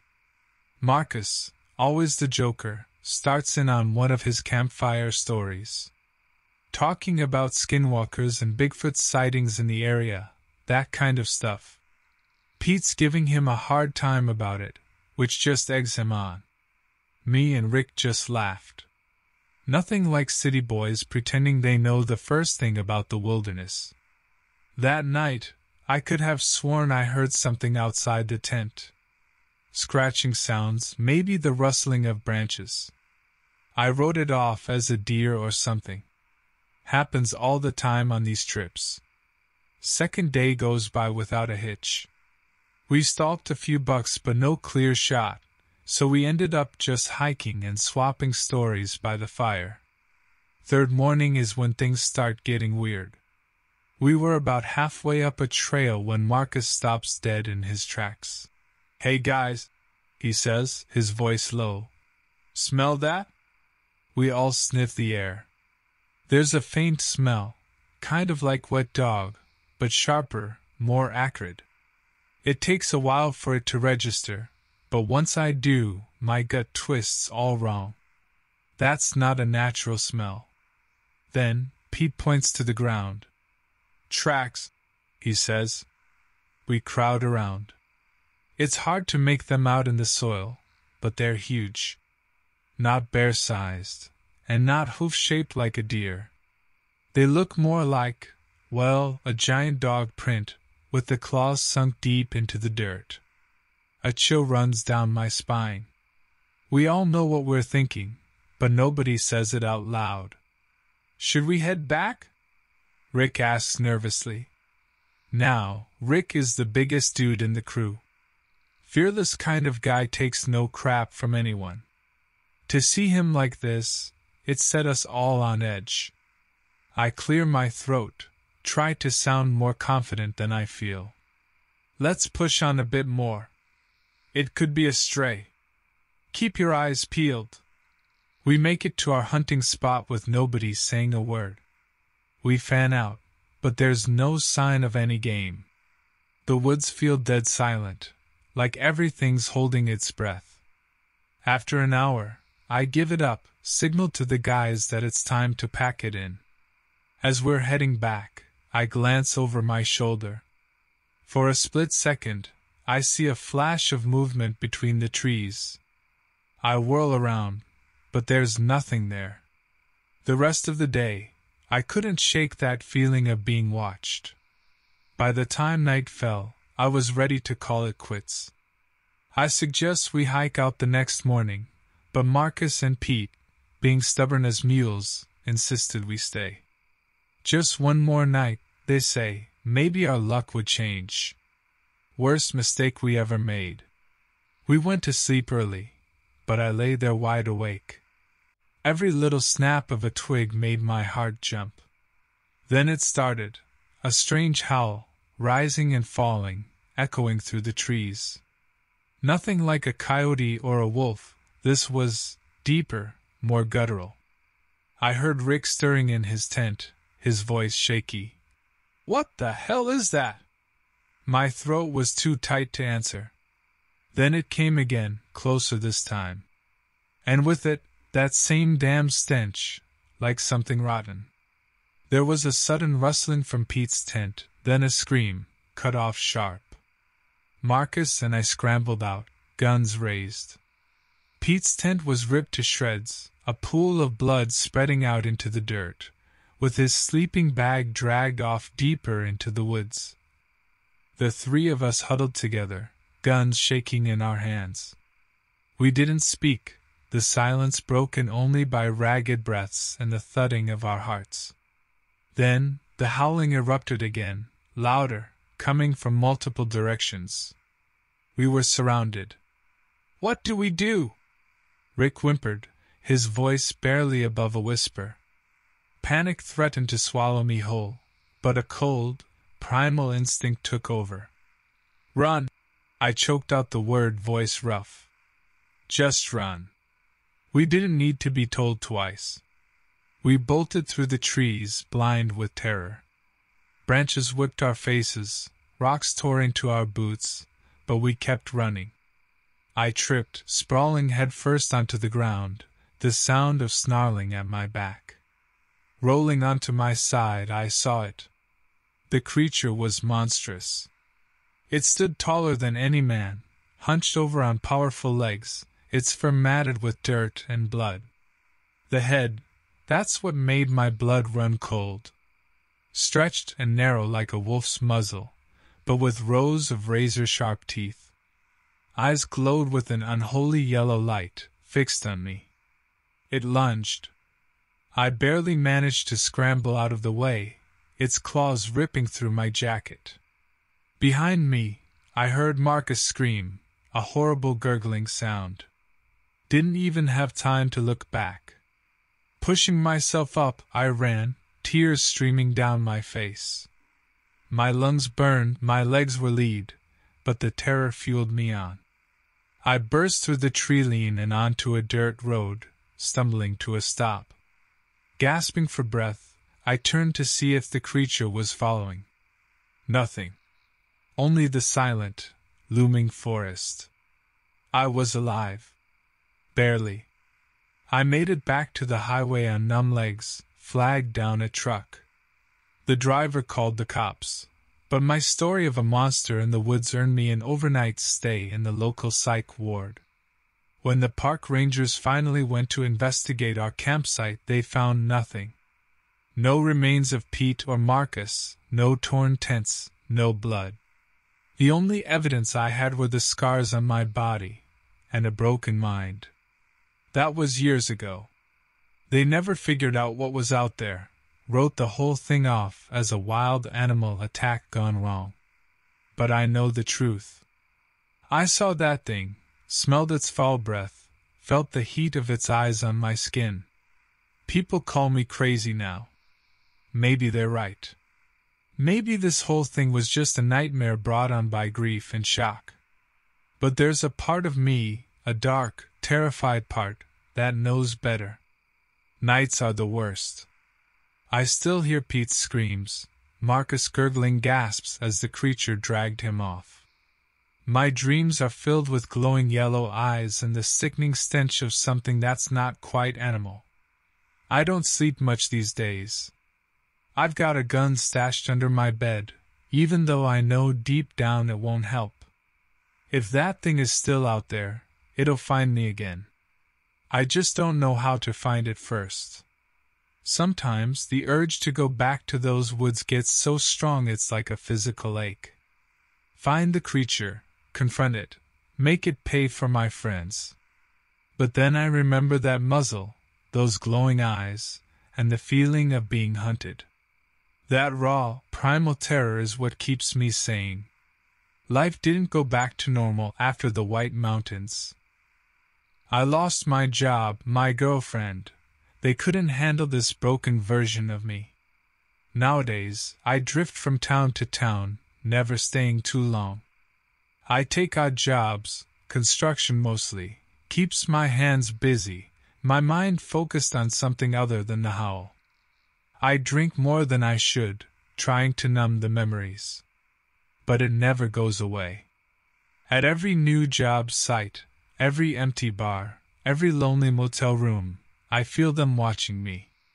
The yellow eyes in the shadows. The reek of wet fur and something unnaturally feral. It's only a matter of time until it decides to finish what it started.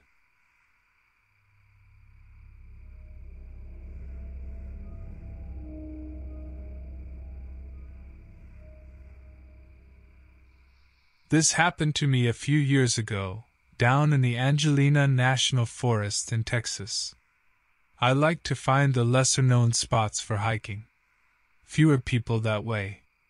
My name's Ezekiel Zeke to my friends. Bit of a loner, always have been.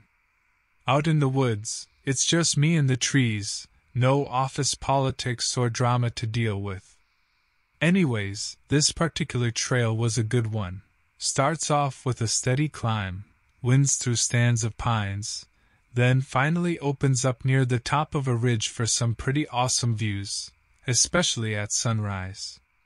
I've been doing that hike for years. Knew it like the back of my hand. Or so I thought. This time, it was different. For one, I didn't see a single other hiker the whole day, which was unusual, even midweek. And the deeper I got into the forest, the quieter it seemed.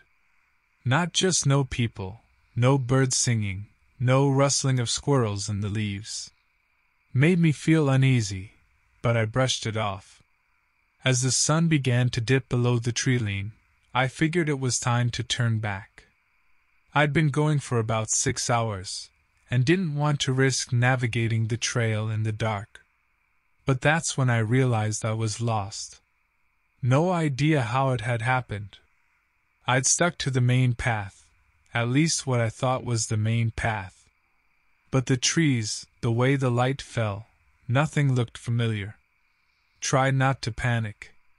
Started backtracking, looking for landmarks I might have missed. But the forest only seemed to get denser, the shadows longer. I took out my phone, no signal. Of course. Cursing myself for not bringing a compass, I just kept walking, hoping to stumble onto something recognizable. Then, a sound cut through the silence, a low growl, just behind me. I froze. Slowly I turned. And there it was. Not 10 feet away, half hidden behind a tree, was this monstrous thing. I tell you, it looked like a dog, only twisted and wrong.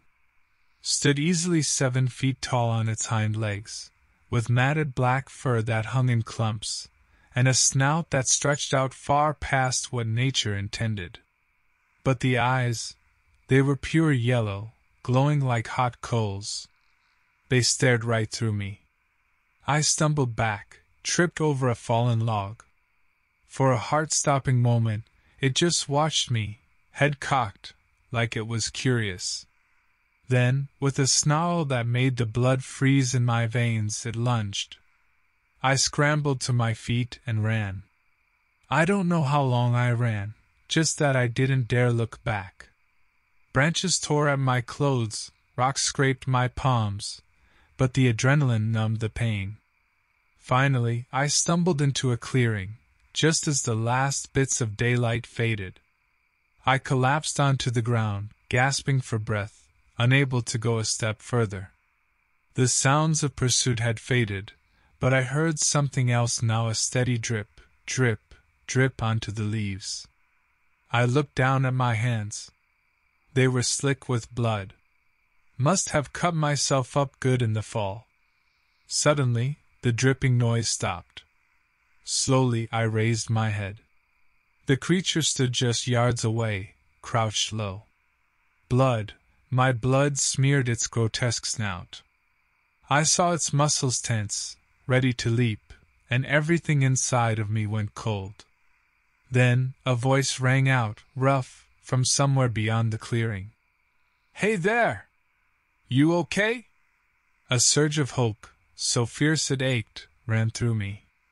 Relief washed over me so strongly that I nearly slumped in place. I tried to scream, to wave my arms, but all I could manage was a weak croak.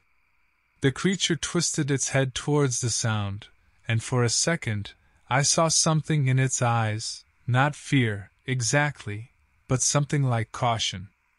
It turned and melted back into the trees with shocking speed. The man emerged into the clearing, rifle in his hands, a look of concern etched on his weathered face. Turns out he was an old hunter, had a cabin further down the ridge. He heard my thrashing in the brush, figured I'd run into a boar or something. Took me back to his place, patched me up, even gave me some food. Nicest guy you could imagine.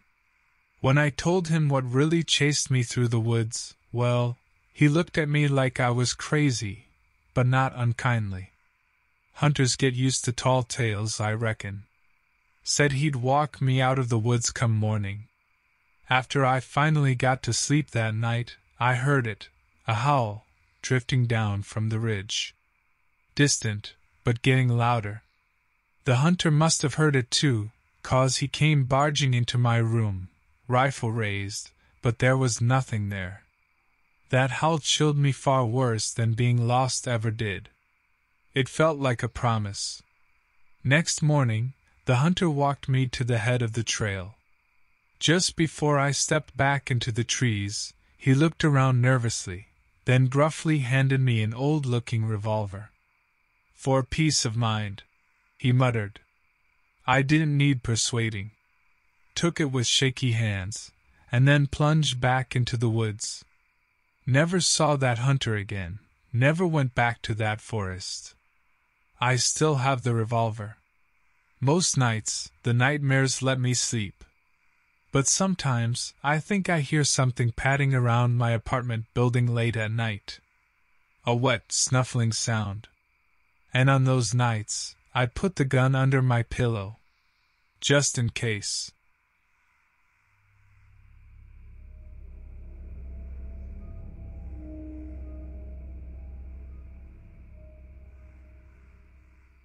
This happened to me a few years back, on a trip to Arizona. People head to the Grand Canyon for the views, but you want real wildness, you go to the Mogollon Rim.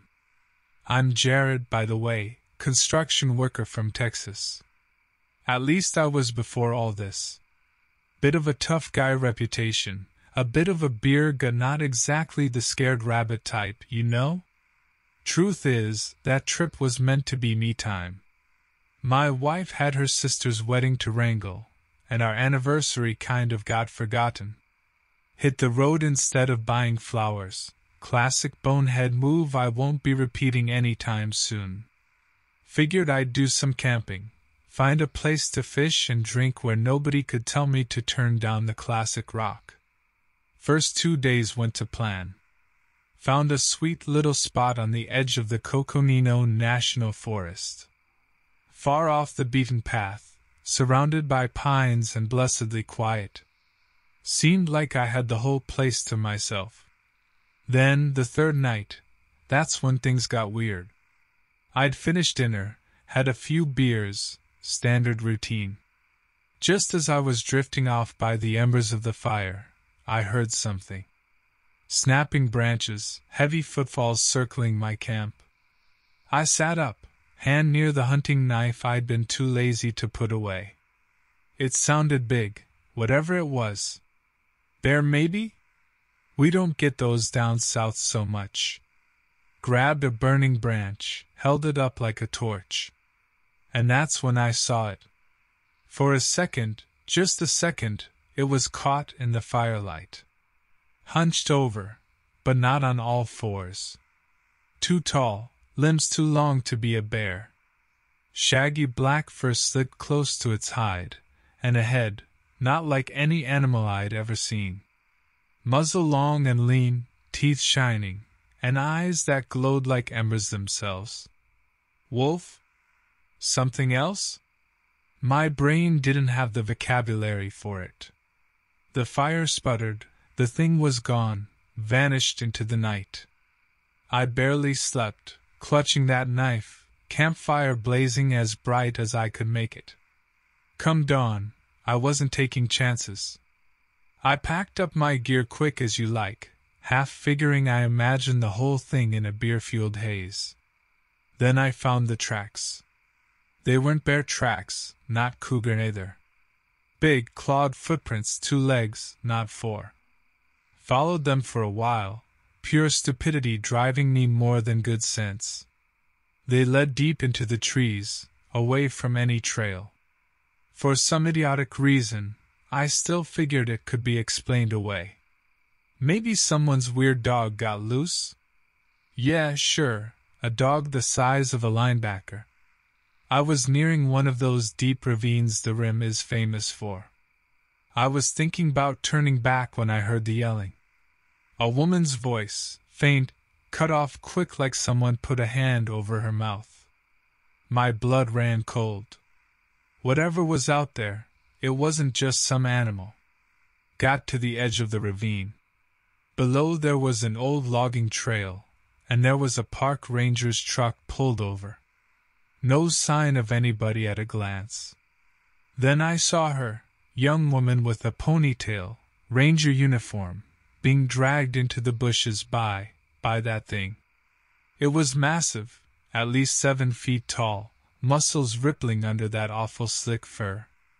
Had her pinned down, jaws open, and in the light filtering through the trees, its teeth looked freakishly long, not like a dog's at all.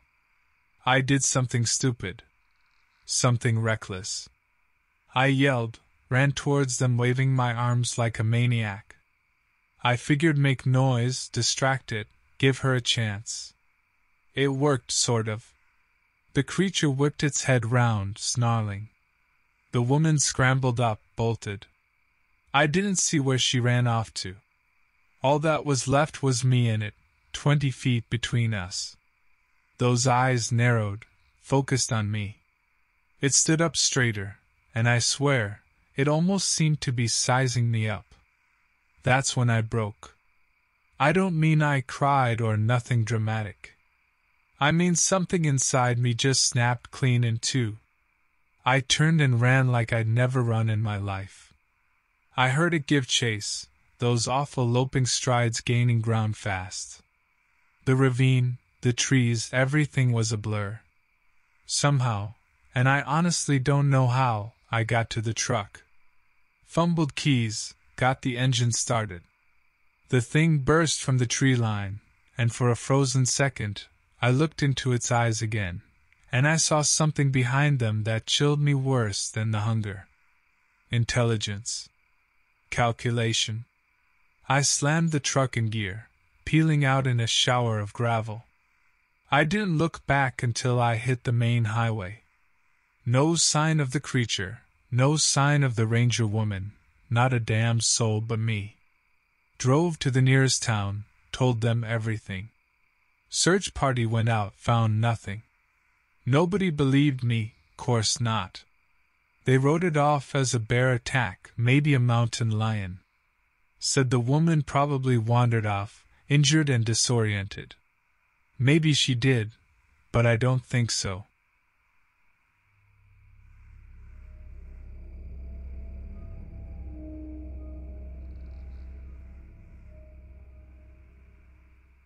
This happened to me a few years back, when I was still living in Montana. Big sky country, right? Gorgeous, but rugged. Me, I'm not the outdoorsy type, more into computers than campfires.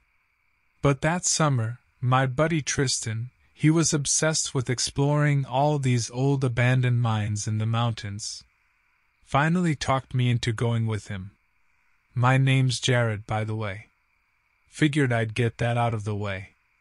So, we packed our gear, flashlights, ropes, the whole bit, and drove out to this place he'd found. It was a long trek from the highway, down a dirt road, then on a trail that basically disappeared into the trees. We reached the mine entrance around midday. It was dark, gaping hole in the hillside, a few rotting timbers propping it up. Gave me the creeps, but Tristan was practically bouncing with excitement. He insisted we head down right away. The first section of the mine was rough but navigable. Old tracks, piles of broken equipment, damp rock walls. Tristan, of course, had to start with all the stories about what could be lurking down there. Mountain lions, escaped convicts, who knew what? I just rolled my eyes. We went deeper, and the tunnel got narrower. Tristan was shining his light ahead, pointing out weird rock formations, going on about veins of ore. The air got thick and stale. My cell signal was long dead. That, finally, started getting to me a little. We reached a spot where the tunnel forked. Tristan chose the left path, but something stopped me. My phone flashlight wasn't the greatest, but there was enough light to pick something up, movement in the right-hand tunnel. A flicker of eyes, reflecting yellow, that seemed too big, too far apart. Then a growl, low and guttural. "Tristan, wait!" I started to back away. He glanced back, annoyed. "What's up with you, man?" Then he saw what I was looking at. The look on his face was priceless, that overconfident bravado gone in a second. The thing stepped out then. Shaggy, hunched, taller than a man should be. A massive head with a pronounced muzzle, filled with teeth way too long. Tristan let out a yelp, and we both spun to run. It charged with a speed that defied its size. I heard Tristan yell, a shriek cut short. I didn't look back. Just ran, crashing blindly through that narrow passage, the thing's snarls hot on my heels. I stumbled, hitting the wall, my flashlight flying from my hand. plunged into utter darkness. I fumbled, feeling along the rocks, trying to keep going. Then, a light flickered ahead, Tristan's big, fancy one. He was crouched further on, looking back at me, face white. "Keep moving!" he shouted, and we took off again. I don't know how far we went, just that my chest hurt, my breath rasping. We burst into a larger chamber, moonlight spilling in through a hole in the ceiling. I stopped, panting, scanning wildly for an exit. No use. We were cornered.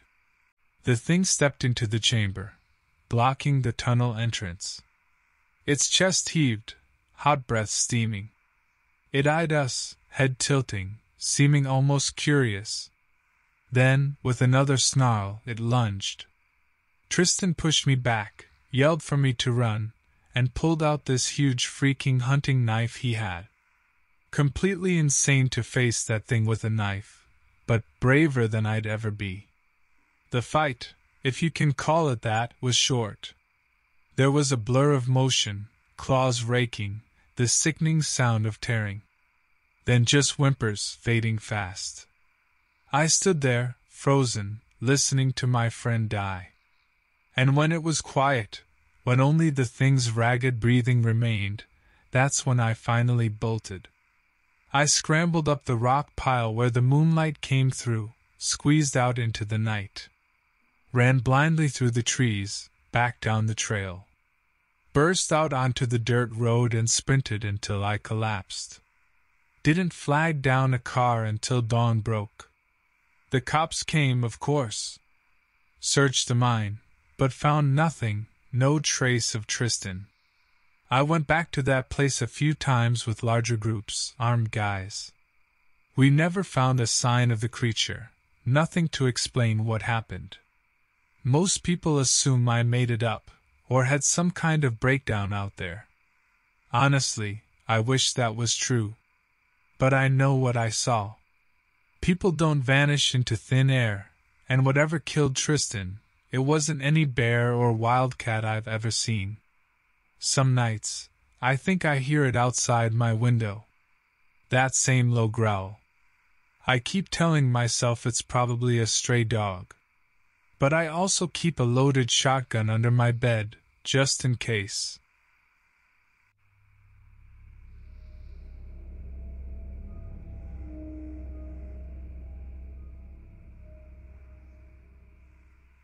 This happened to me a few years ago, down in the Ocala National Forest in Florida.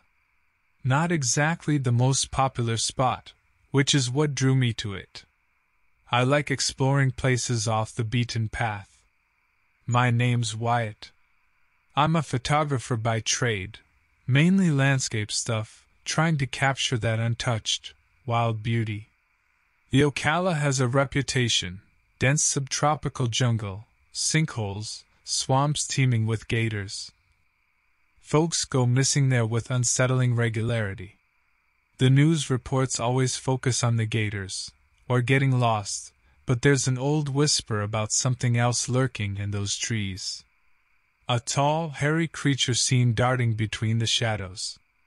Locals blame it for the disappearances, but the stories get chalked up to old folklore or the ravings of some guy who's had too much moonshine.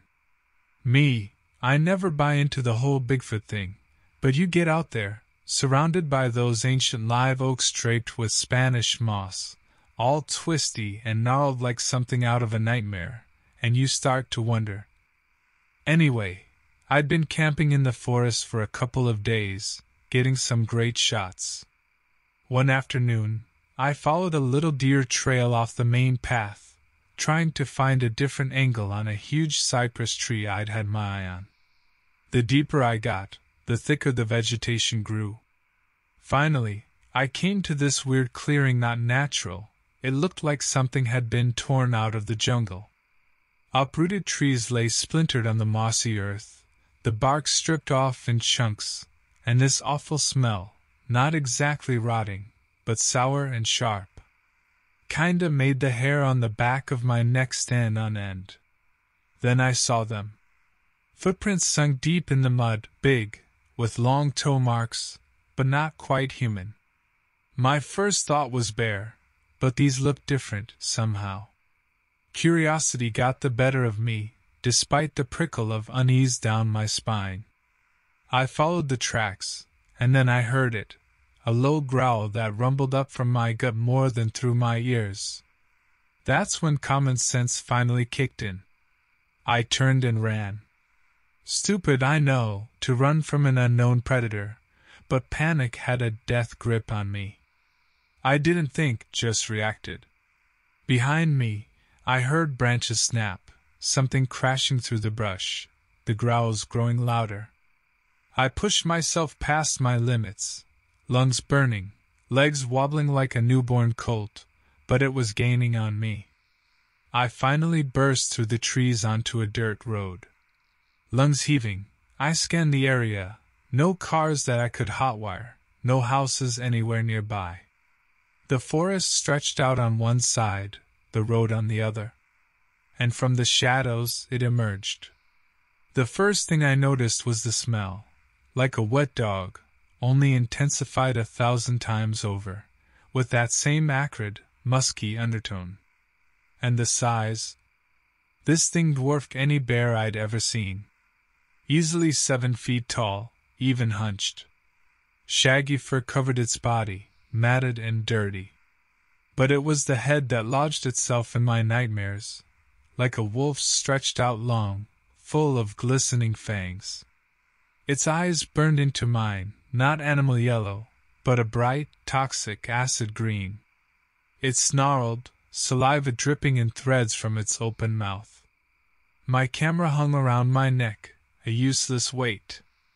I knew instinctively that snapping a shot was a death sentence.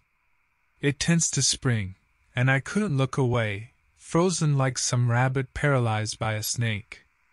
But then, a truck roared into view, tires kicking up dust, honking its horn. The creature flinched, its eyes flickering between me and the vehicle. The hesitation was long enough. I sprinted towards the road, waving wildly, praying they'd see me. The truck slammed to a halt. A middle-aged couple peered out at me, their eyes wide. "Help!" I gasped out. "Get me out of here!" I didn't bother explaining, just hurled myself into the truck bed, scrambling to slam the tailgate closed.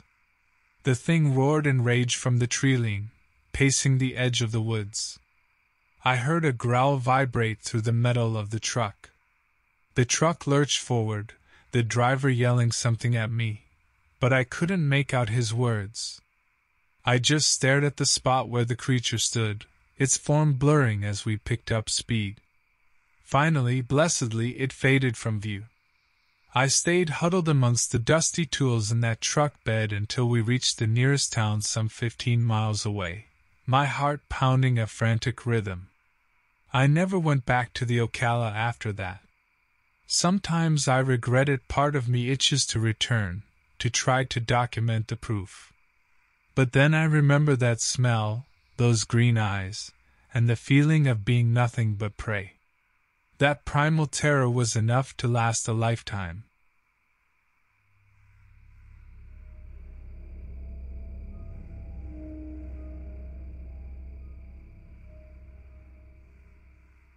This happened to me a few years back, on a trip to Alaska. Call me Rowan, I was working construction in Anchorage at the time.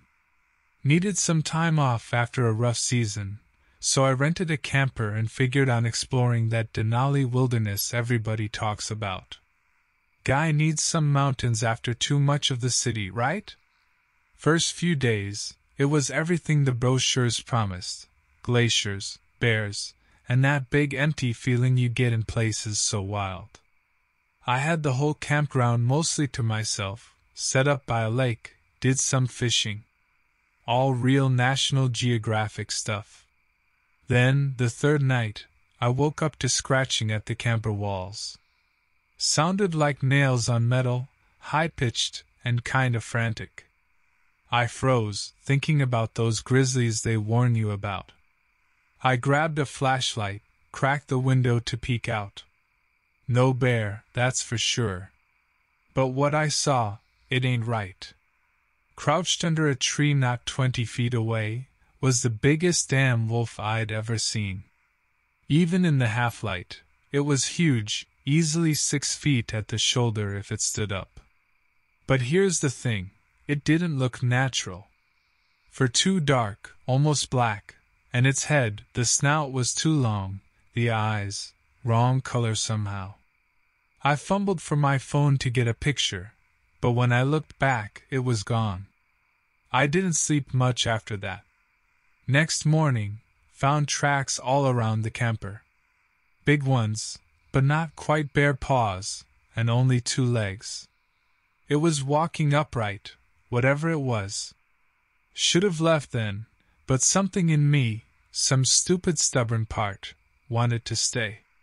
See if I could track it down, explain it away. That was how I ended up miles off any trails, following those oversized paw prints through the dense spruce forest. Sun got low, the air took on that eerie stillness you get before dark in those parts. The tracks led deeper, and a feeling prickled on the back of my neck, feeling of being watched. I wasn't imagining it. Up ahead, half hidden in the low branches of a spruce, there it was. The creature, staring right at me. Its form was clearer now, tall, lanky, covered in that dark, matted fur. Its muzzle was like a wolf's but stretched out, its teeth bared in a snarl that wasn't quite animal. And the eyes, they glowed yellow, reflecting the fading light. It was more than a predator. There was a cunning in those eyes that chilled me worse than any sub-zero wind. I did what any sensible person would do then. I turned and ran. Didn't look back, didn't care if I tripped or broke a leg, just ran blind through the trees until my lungs screamed and my legs gave out. Then I crawled, scrambling over roots, the darkness closing in. Somehow, and I don't know if it was luck, blind panic, or something else, I found the old logging road I'd half noticed on the way out. Stumbled back along it towards the distant lights of the camper, hearing the rustle of movement somewhere parallel in the thick forest. It was toying with me, I realized. Hunting me for sport. The camper was a beacon then, the only hope in that vast wilderness. It felt like hours getting there, though it must have only been a few. Fumbled with the keys, got inside, slammed the door shut. Through the filthy windshield, those yellow eyes stared at me, unblinking.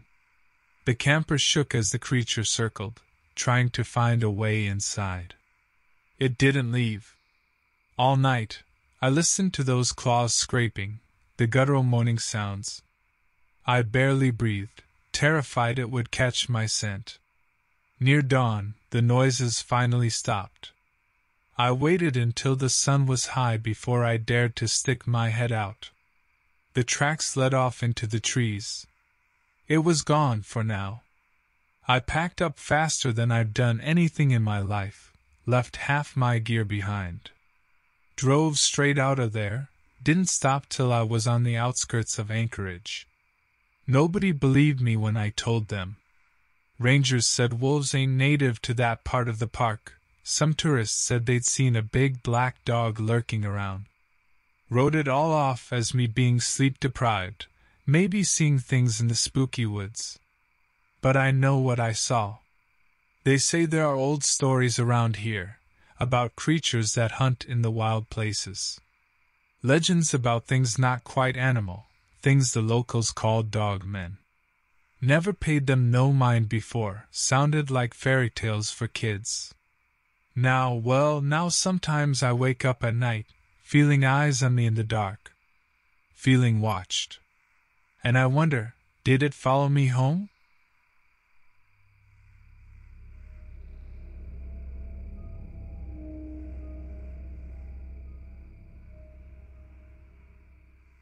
This happened to me a few years back, when I was working a summer up near the Boundary Waters in Minnesota. Beautiful area, all woods and lakes, but kinda lonely for a city girl like me. They put me up at an old Forest Service outpost for fire monitoring duty. My name's Kira, by the way. I liked the solitude at first. Spent days in that watchtower scanning the horizon for smoke, nights curled up reading by the fire. It got a little prickly sometimes, feeling like the only person for miles. But hey, paid the rent, right? After a couple weeks, I got the sense I wasn't as alone as I thought. Started with small things. I'd swear I heard footsteps around the cabin at night, but there was never anyone there. Food would go missing from my supplies, things would be out of place when I came back from patrol. I figured it was some kind of animal, maybe a raccoon getting clever. Made sure to seal everything up tight. Then, one evening, I was coming back from the lake after a swim when I saw it. Something big slinked across the clearing and into the trees. At first glance, I thought it was a wolf, but too massive, and the way it moved, wrong somehow. I got a chill that had nothing to do with being wet. When I told the folks on the radio back at headquarters, they mostly laughed. Said I'd been spending too much time alone in the woods. One of the guys with a gruff voice jokingly told me to watch out for Bigfoot. Still, they sent up a ranger named Harlan a day or two later to check things out. Harlan was an older guy, Native American, with the kind of face carved out of old wood. He listened to my story without cracking a smile. Then we took a walk around the cabin and down towards the lake. Sure enough, he found tracks, bigger than any wolf prints I'd ever seen, with long claw marks. Muttered something under his breath in a language I didn't recognize. Then said low and serious, "This ain't no animal I know. Think you might be better off reassigned to a busier station." Didn't argue with that. Turns out reassignment wasn't that simple. A storm rolled in that night, knocked out communications. Harlan said to sit tight for a few days and we'd try again when the weather cleared. We hunkered down in the cabin, the rain pounding on the roof. Made some awkward small talk, trying to break the tension. That night, it came for us. I woke up to a terrible snarling sound. The cabin was shaking. Harlan was already up, shotgun in hand. He looked out the little window, face grim. "Stay down," he told me, his voice tight. I crouched behind the table, heart thundering. I heard Harlan shout, the shotgun blast echoing through the night. There was a roar of pain, then more snarling, closer this time. The banging against the cabin walls was deafening. Something slammed into the door, once, twice, 3 times. The wood groaned ominously. I clutched a fire poker, my only weapon, and tried not to whimper in terror. Harlan fired again, and there was a yelp that cut off abruptly. Then silence. Just the sound of dripping rain and our ragged breaths. I don't know how long we stayed there, huddled in the half-darkness. Finally, Harlan whispered for me to stay put while he opened the door a crack. I saw moonlight glinting on rain puddles. Nothing out there. I crept towards the window and peered outside. The ground was torn up around the cabin, the tracks huge in the mud. But the creature, whatever it was, had vanished. Harlan didn't bother with the radio that morning, just helped me pack. We hiked out in the drizzling rain. As we neared the main road, I looked back, saw the cabin nestled alone at the edge of the woods. Couldn't stop myself from shivering. Found a ride with a logging truck back to civilization. Never went back to that outpost. When I tried to tell folks at headquarters what happened, they gave me those looks people give the crazy lady. So I quit. Headed back to the city, glad for traffic noise and crowded sidewalks. Most days I can convince myself it was a bear, or a weird trick of the light. but some nights I lie awake, and I see the cabin in the moonlight, the tracks in the mud. And I hear that snarl in the darkness, those claws against the door, and I know something monstrous was out there that night, something that walked like a man, but had the hunger of a beast.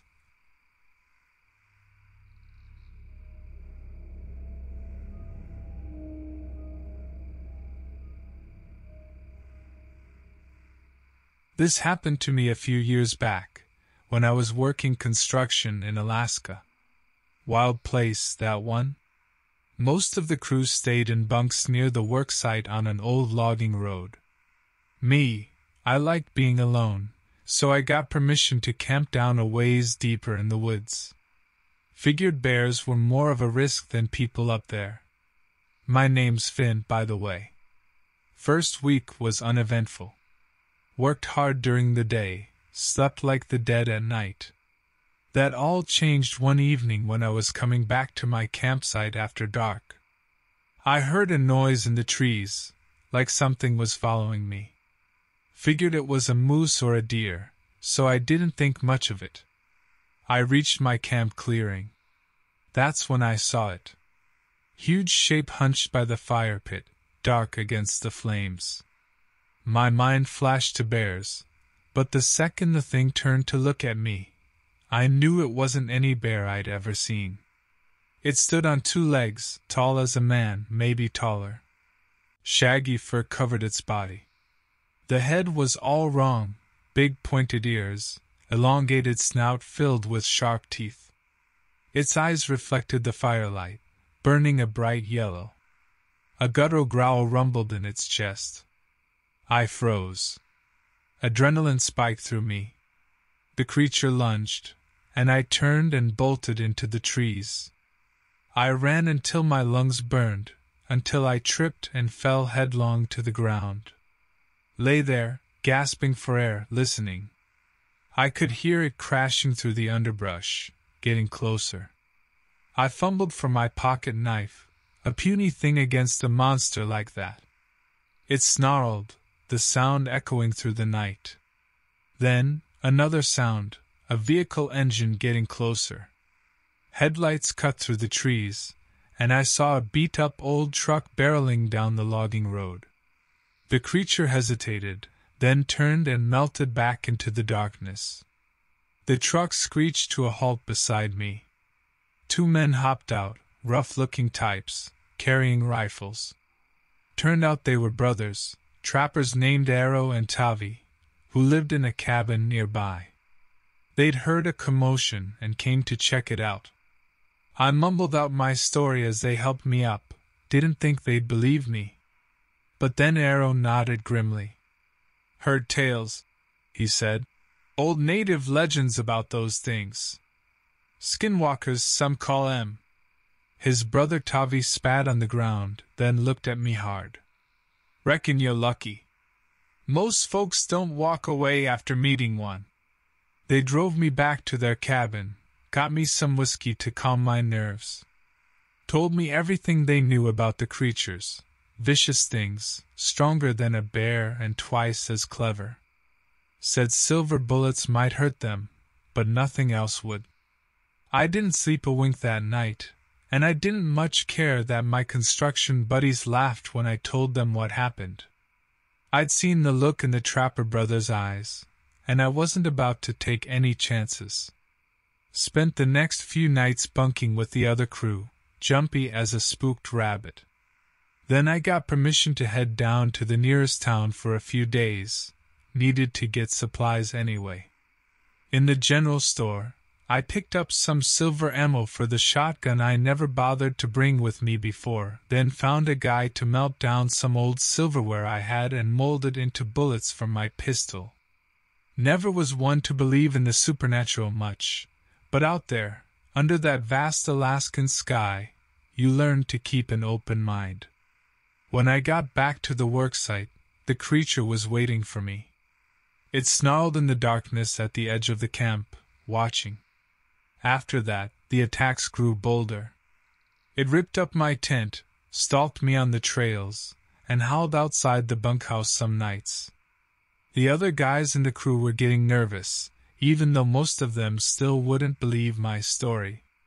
One night, it came after one of the crew, a guy named Declan. He'd gone out to take a leak, didn't come back. We found him in the morning, or what was left of him, out in the trees. It had torn him apart.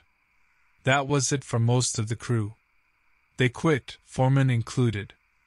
Aero and Tavi helped me pack up, and we all headed down to civilization. Didn't look back at that logging road once. I carry those silver bullets with me to this day. Some nights, I think I hear a snarl in the wind, and I check that the doors are double locked, even though I'm back in the city now. That thing out there in the wilds, it changed me. Made me realize there are some parts of the world man ain't meant to tame, some shadows where we don't belong.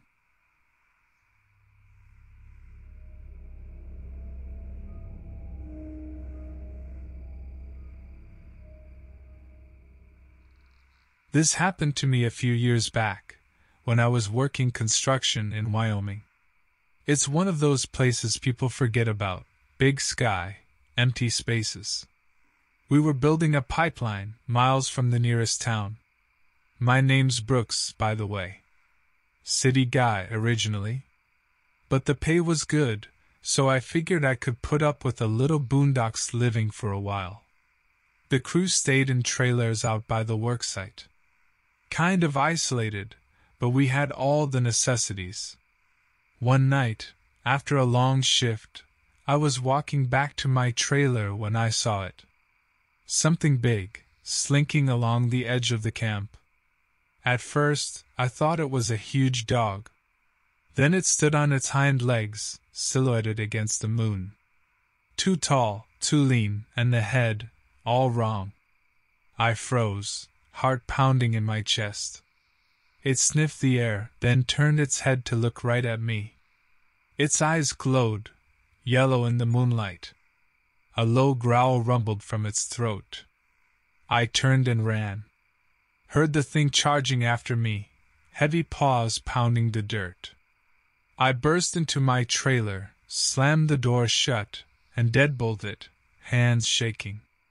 Peered out the window, saw it circling the trailer for a few moments, snarling. Then it vanished back into the night. I barely slept. The next morning, I told the foreman what had happened. He smirked, said I'd been hitting the cheap whiskey too hard. None of the other guys believed me either. Started thinking I might have imagined the whole thing. That changed a few days later. One of the crew, a guy named Flynn, didn't show up for work. We figured he was hungover. Then his empty trailer was found. It was trashed, blood splatter everywhere, and massive claw marks on the walls. No sign of Flynn. Search party went out, cops got called, the whole deal.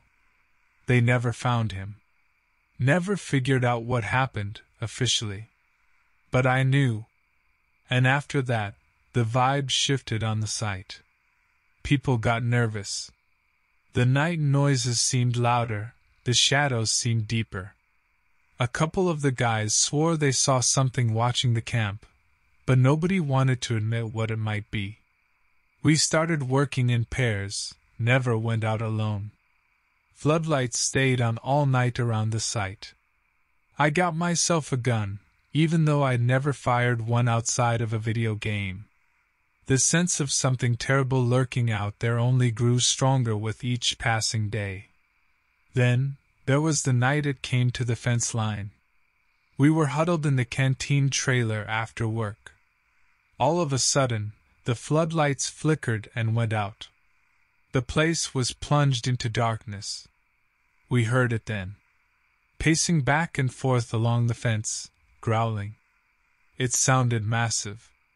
Someone tried turning the lights back on. Nothing. Then came a scream from outside, cut abruptly short. Panic broke out. We huddled in the center of the trailer, clutching makeshift weapons. I had my gun, hands trembling. I knew that flimsy trailer wasn't going to stop the creature for long. The snarling just outside the thin wall grew louder, more enraged. We waited, breath held. I don't know how long passed, minutes, hours. Gradually, the noises faded, until there was only silence. We didn't dare move until dawn broke. Creeping outside, we saw the carnage. The fence was ripped apart. More blood, and something else lying nearby. A wolf's carcass, bigger than any wolf I'd ever seen, its throat torn out. That was our breaking point. The foreman called the company, said we weren't safe. They pulled the whole crew off the project. I left Wyoming that same day and never looked back. Some folks might not believe me, might say I made it up. The cops wrote it off as a mountain lion or a bear, even though the evidence didn't match. But ask anyone who worked on that pipeline if they recall what happened, and they'll go quiet, get that haunted look in their eyes. We all know what lurks out there in the wilds, things most people write off as myths. After that, I don't look at the woods the same. At night, if I hear a howl that sounds off, a chill goes through me. There was something out there in Wyoming, something old and hungry. And I reckon it's still out there, waiting.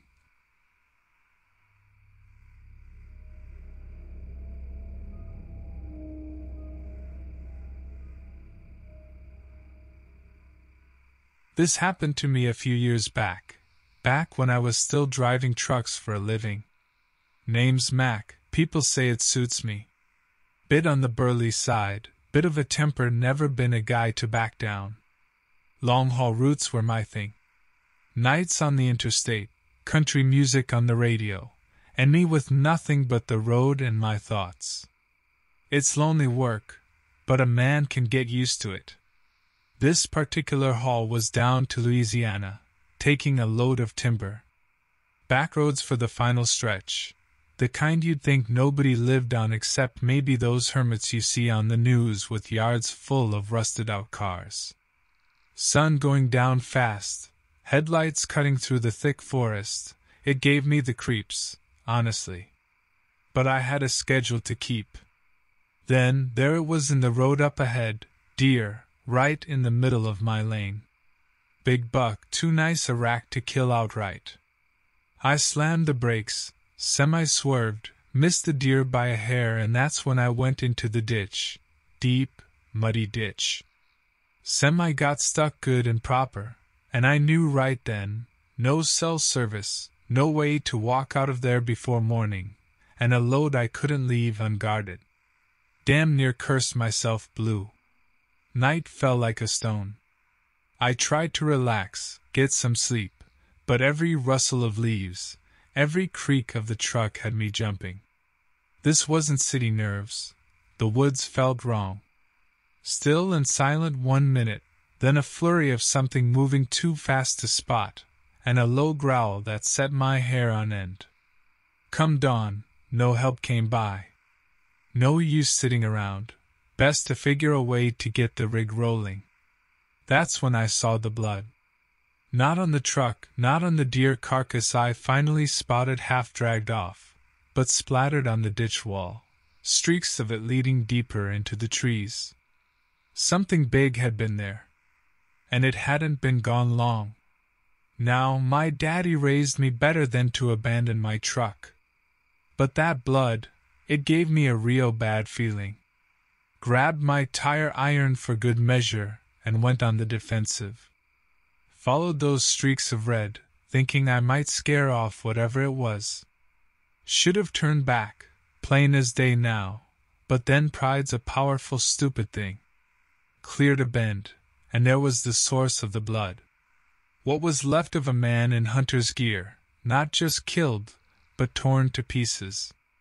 Worst mess I ever saw, and I'd been down roads where accidents happened. And standing over it, the creature. You hear the stories, sure. Bigfoot, Dogman, whatever folks wanna name it. I never believed it. Until then. This thing, It was on 2 legs, easily 7 feet tall. Covered in thick, dark fur, but not an ape's fur. Wrong shape to its limbs, wrong way it stood. The head, that's what stuck with me. A wolf's muzzle stretched long, and eyes that glowed like damn hot coals. Pure panic kicked in, fight or flight didn't matter. I yelled, swung the tire iron, dumb as dirt. The thing looked at me, not surprised, more like curious. Then it lunged. I barely dodged, rolling, scrambling back, that iron no better than a twig against it. I don't remember much after that. Running, blind terror fueling me, branches whipping my face. I must have stumbled onto some kind of path, because the next thing I knew, I was bursting from the tree line back onto the road. Didn't stop. Flagged down the next car dumb luck sent my way. Told them about the crash, about the creature. They looked at me like I'd sprung a leak in my head. Maybe I had. Cops arrived, found the truck easy enough. Searched for the hunter, never found a trace. Wrote me off as some trucker whacked out on fumes and loneliness. Didn't much care what they thought. Quit my job not long after. Took a while to sleep without seeing those eyes. Took even longer to drive by a stretch of woods without getting the shakes. Some folks say I just saw a bear, maybe gone rabid. Some say it's all a lie, the ramblings of a man who cracked under pressure. Maybe they're right. All I can say for sure is there are things in those dark places that we ain't meant to understand. And if you see a stretch of road that makes the hair on the back of your neck stand up, hell, maybe just turn around. Your schedule can wait.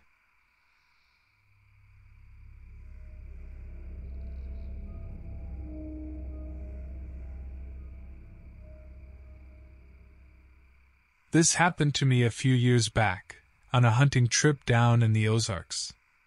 Call me Vance. I'm an electrician by trade, but my heart's always belonged to the woods, ever since I was a kid. Those deep forests, man, they get in your blood. Problem is, everyone else I know prefers deer season to spooky stories. This particular year, I was itching to go further in, track something different. My buddy, Kellen, said I was crazy for going alone.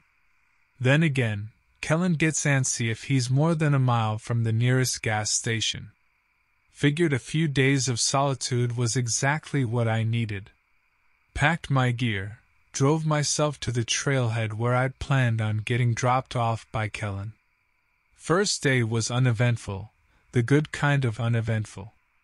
Clear skies, birdsong, even glimpsed a bobcat, which was a treat.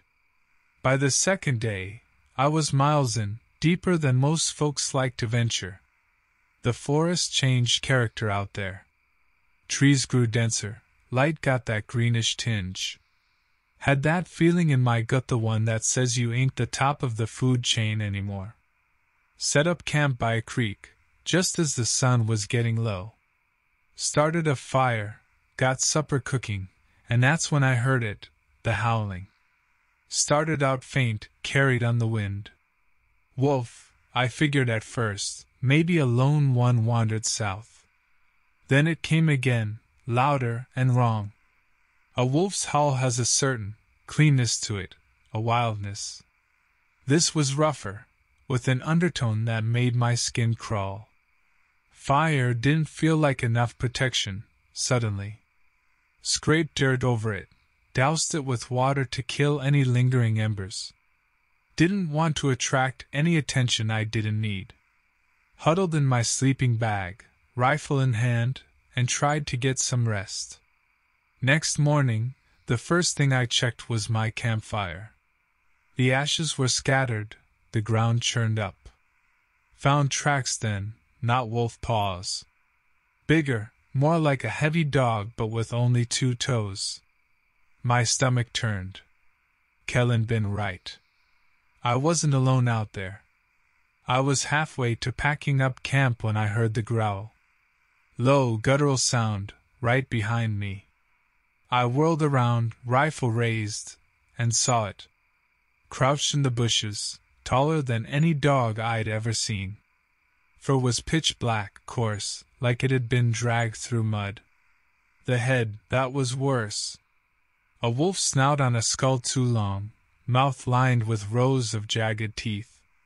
But those eyes were the worst, burning yellow, filled with a hunger that wasn't just animal. That look told me this creature knew exactly what I was, its next meal. I don't know what made me fire instead of freeze. Maybe blind panic. Maybe some stupid, primal part of my brain figured it was fight or die.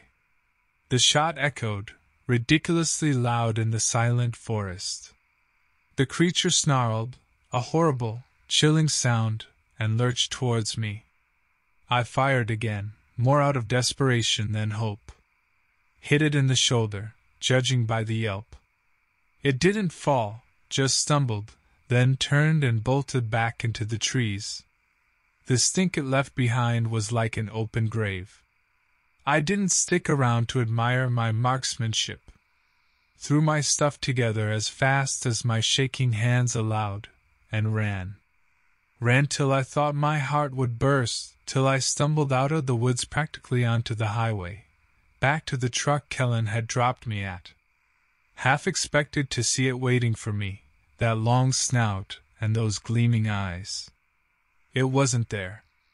Maybe I'd heard it bad enough to give myself a chance. Maybe it was just playing with me. But I didn't stick around to find out. Kellen looked at me like I was some kind of swamp monster when I showed up a day early. I told him some story about a run-in with a poacher, couldn't admit the truth, figured he'd write me off as a lunatic. But he saw the look in my eyes, I think. Never went back to the Ozarks. Figured once was enough. Some nights, though, when I hear a police siren wail and its pitch shifts just a certain way, it takes me right back to that clearing, that creature, and the sound of its howl echoing through the trees.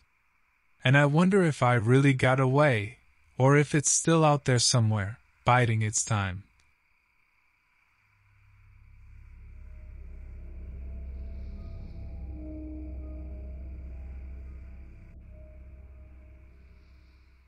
This happened to me a few years ago.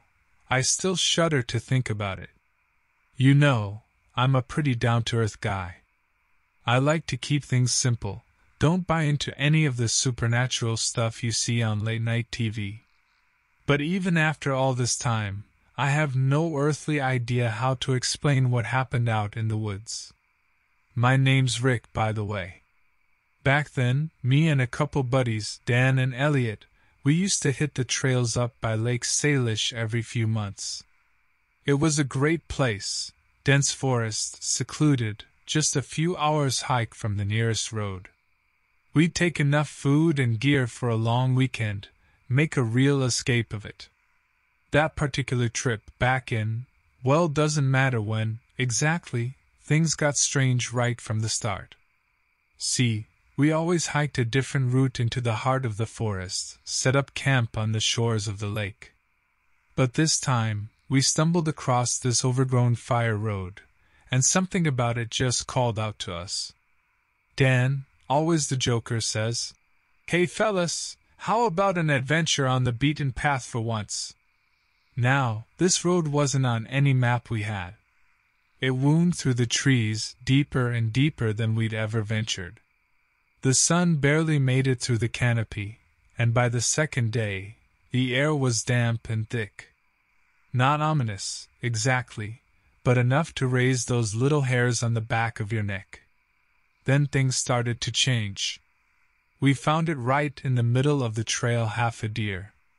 No, not like a hunter shot it and took the good bits.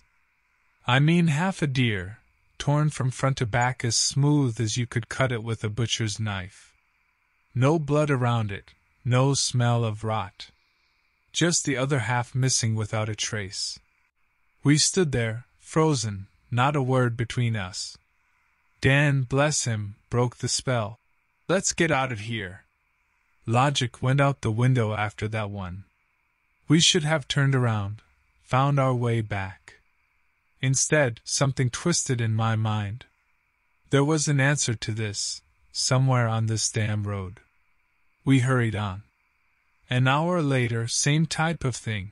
A man's torso, clothes on, laying like a discarded mannequin. No head, no legs, just gone. And still clean, fresh as could be. Elliot threw up right there on the path. The sun was dipping at that point. We made a panicked camp, a tight little circle barely big enough for the tent. We weren't about to sleep with those things out there in the dark. The night passed in terrified silence. Dan whispered the question on all our minds. What the hell kind of animal does this? No mountain lion or bear tears prey apart so neatly. We didn't sleep a wink. When the gray dawn finally broke, it wasn't a relief at all. Just a chance to see what we were dealing with. Elliot had completely lost it, blubbering, begging to turn back. I knew the road was madness now, but we couldn't leave him like that. Dan, ever the steady one, pulled out his pistol. Just for emergencies, he said, although we all knew it probably wasn't going to do much good against what we'd seen so far. 2 hours later, we heard a rustle in the trees, branches snapping. We huddled close, gun shaking a bit in Dan's hand. Then, it stepped out onto the road. I still can't fully describe the thing. It was tall, too tall on 2 legs but hunched like an ape. Fur black as night covered most of it, except for the head, that was all wrong. Like a dog's muzzle stretched out, teeth glistening too long and sharp, eyes like twin burning coals. It froze for a long moment, just staring at us. Then a low hiss came from its throat, not an animal sound at all. We bolted. We didn't look back, didn't stop. It was faster, the crack of branches getting closer until a terrifying howl echoed right behind Elliot.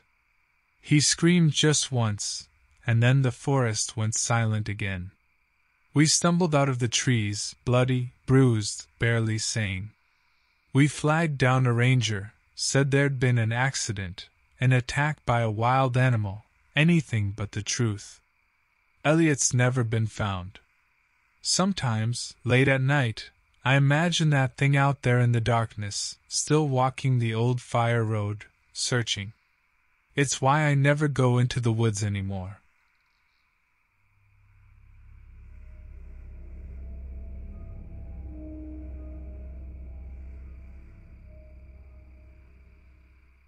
This happened to me a few years back, on a business trip to Oregon.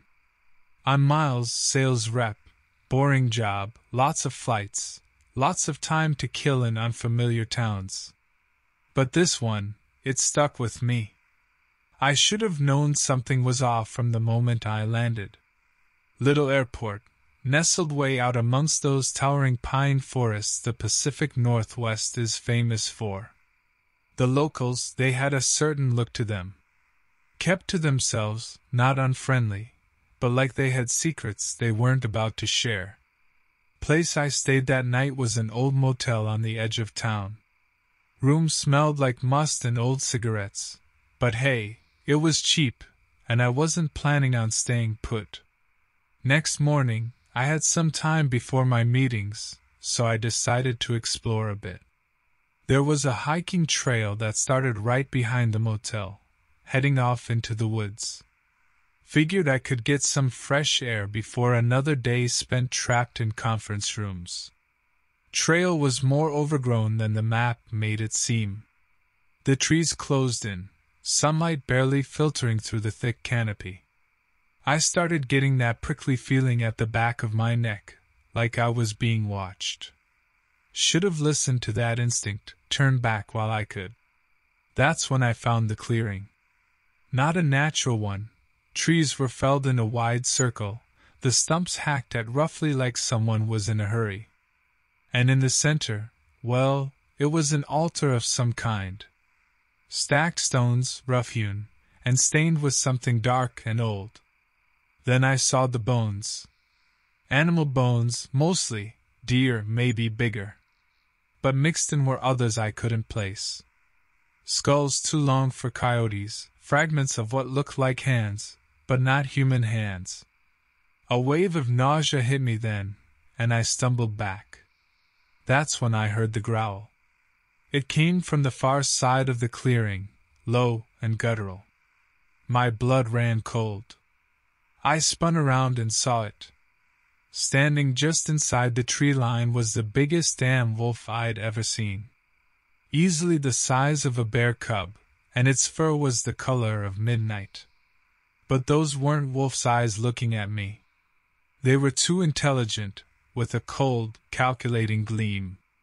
And that muzzle, elongated, the teeth jutting out in a snarl. This wasn't a sick animal, wasn't some escaped zoo specimen. No, this was something different, something unnatural. I broke and ran. Didn't think, just a blind terror propelling me forward. I could hear it bounding after me, its breath rasping, but fear lent me a burst of speed. Branches whipped my face, I stumbled, regained my footing, kept going. Then, a different sound cut through the panic thudding of my own heart, a gunshot. It echoed off the trees, and I heard a yelp, more surprised than hurt. Then another shot, and a howl that cut off abruptly. The creature, whatever it was, had fled. Moments later, I broke through the trees and onto a dirt road. There, parked in a beat-up truck, was an old man with a rifle resting across the open window. He looked at me, his face creased with more than just age, and nodded. "Thought I might have company out here," he grunted. "Never seen you around before, though." I stammered out my thanks, asked him what the hell that had been back in the woods. His face grew grimmer. "Dogman," he said, voice low. "Some folks call him that. They've been around these parts since before I was born. Hunt the woods and such. Don't always bother people, but, well, you saw one hungry enough to get reckless." He lowered the rifle, gave me a long, scrutinizing look. "Best head on back to town, son.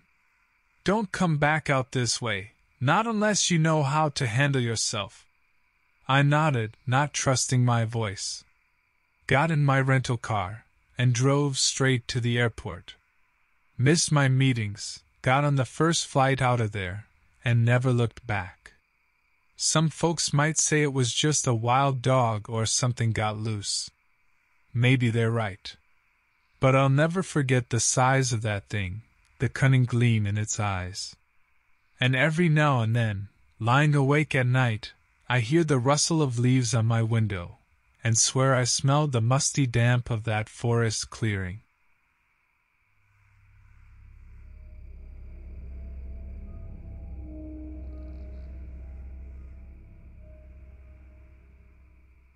This happened to me a few years ago, down in a Louisiana bayou.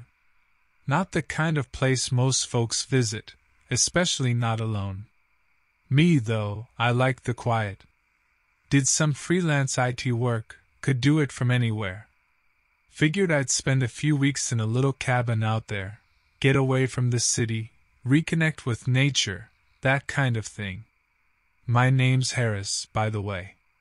First few days went fine. I fished in the swamp, did some hiking on the old trails, saw some gators, bunch of weird birds, nothing too out of the ordinary. Then, one evening, I was sitting on the porch when I heard it, howling coming from deeper in the woods. Not a coyote, not anything I recognized. Sounded bigger, deeper, with an edge to it that made my neck hairs stand up. Figured it must be some kind of big dog from a nearby farm, got loose. Didn't think much of it. Next morning, I went for a walk, found a deer carcass picked clean not too far from the cabin. Okay, that was unsettling, but big predators are a fact of life out there. Told myself it was probably a bear, though something about how the bones were cracked seemed wrong. That night, I didn't sleep much. The howls were back, closer this time. And there was another sound too, kind of a shuffling, like something big moving around the cabin. I flipped on the porch light, peered out, but didn't see anything. Told myself I was getting spooked by nothing, but I propped a chair against the door for good measure. The next few days I stayed close to the cabin. Figured whatever was out there would move on eventually. But the noises persisted, getting bolder. I started catching glimpses of movement at the edge of the woods. Hard to make out, but big, hunched, not moving like any animal I knew. Fear was starting to gnaw at me, the kind that sits in your gut. Then came the night that changed everything. I was sitting inside, trying to read, when I heard a bang against the window. Jumped out of my skin. At the window I saw it, pressed right up against the glass. A huge, hairy face, wolf-like but twisted somehow, the snout too long, the eyes glowing yellow. I backed away, heart thundering. It pounded at the glass a few more times, then backed off, disappearing into the darkness. I spent the rest of the night huddled in a corner, old shotgun from the cabin closet in my lap. Knew I wouldn't get any more sleep. First light, I packed my things. I had to get out of there. I didn't know what the thing was, but I wasn't sticking around to find out. Ran to my truck, started it up, and peeled out down the dirt track leading back towards the highway. Glanced in the rearview mirror, and that's when I saw it come out of the trees. It was running at an impossible speed, huge paws hitting the ground in long strides, closing in on the truck. I floored the gas pedal, swerving as it leaped, claws scraping the side of the truck. I thought I'd lost it, but then heard the thud as it landed on the roof. Metal shrieked as it dug in. I swerved wildly, trying to throw it off, but it held on. Heard a window shatter, then a snarl right above me. A hairy arm snaked inside, flailing. I grabbed the shotgun, fired a wild shot upwards. It roared, and the weight on the roof was gone.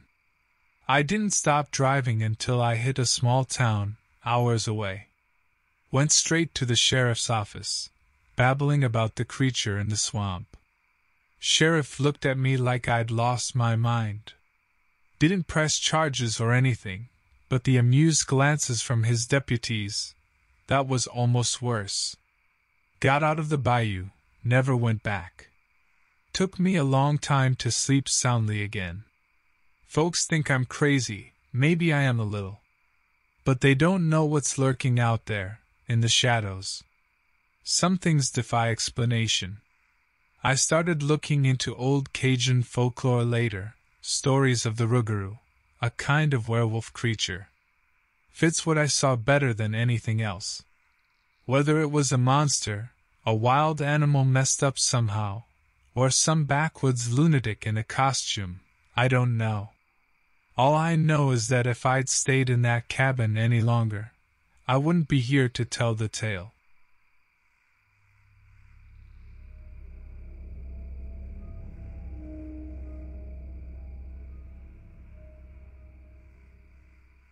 This happened to me a few years back, when I was working as a ranger in Yellowstone National Park.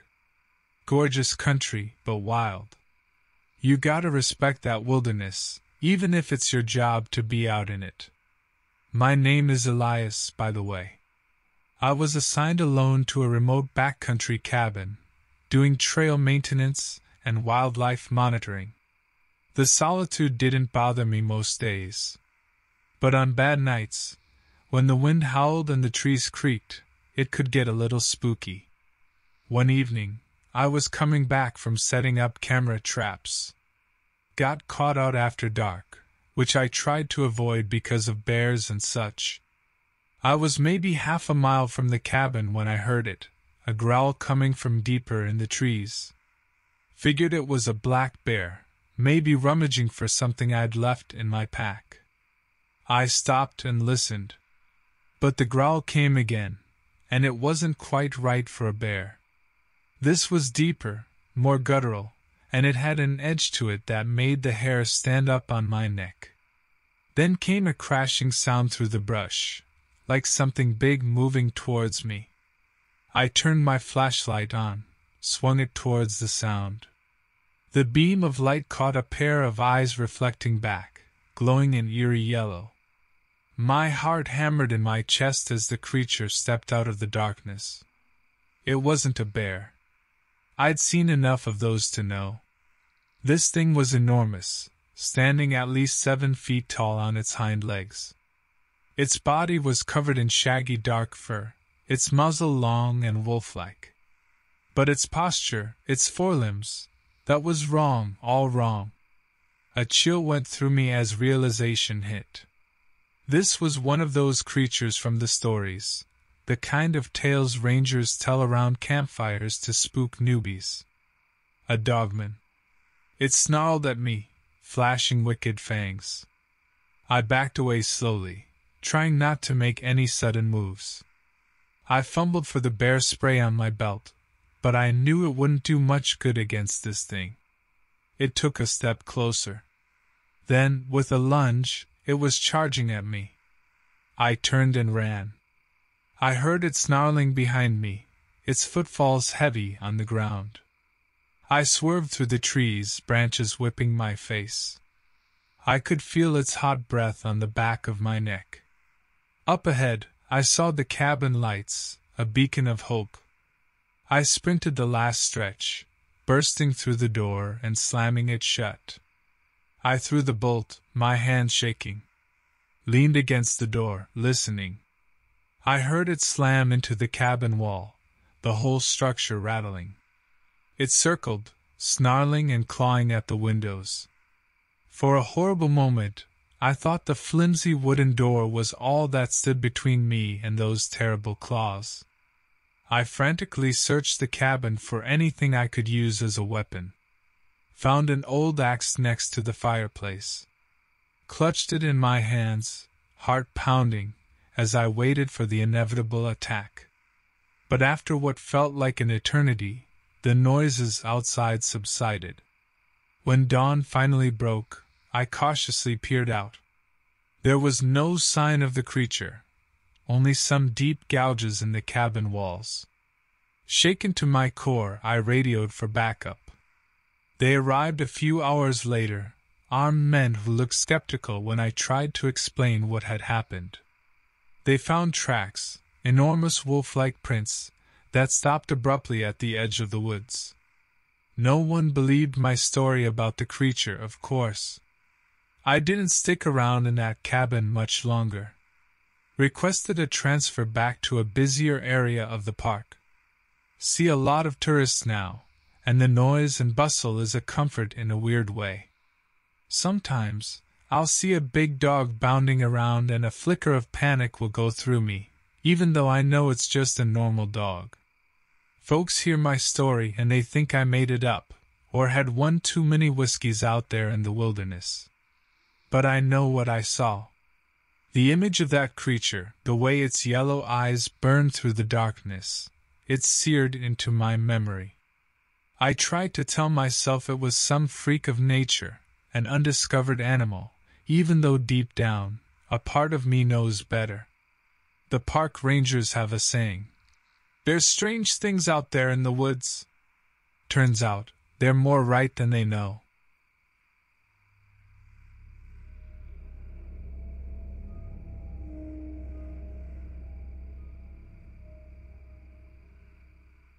This happened to me a few years back, on a trip to the Smoky Mountains. I'm Eamon, retired now, but I used to work as a surveyor, way out in the backcountry. It was good, honest work, even if a bit lonely sometimes. Figured spending time in nature was better than rotting in a cubicle. But after what I saw, well, I put in my 2 weeks' notice the moment I got back to civilization.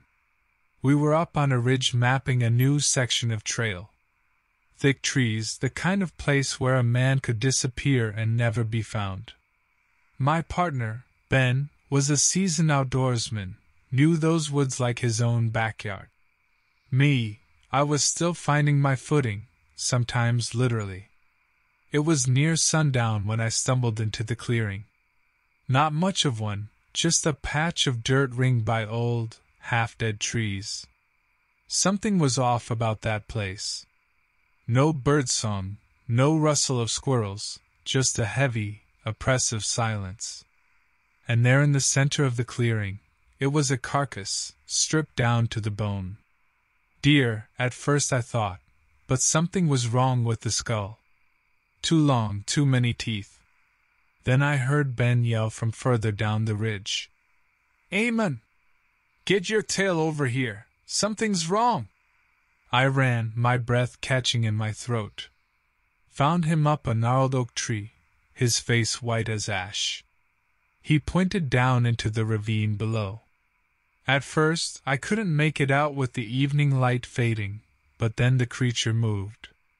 It stood on two legs like a man, easily 7 feet tall. Its body was lean, sinewy, covered in matted black fur. The head, that was what stuck with me, a wolf's muzzle stretched long, its mouth lined with needle-sharp teeth. And those eyes glowed yellow in the half-light, filled with a chilling intelligence. Not an animal, not fully. Something else. "Dogman," Ben whispered, his voice hoarse. "Thought they was just stories." It lifted its head then, scenting the air, and I knew it had caught our smell. We were dead men if we stayed there.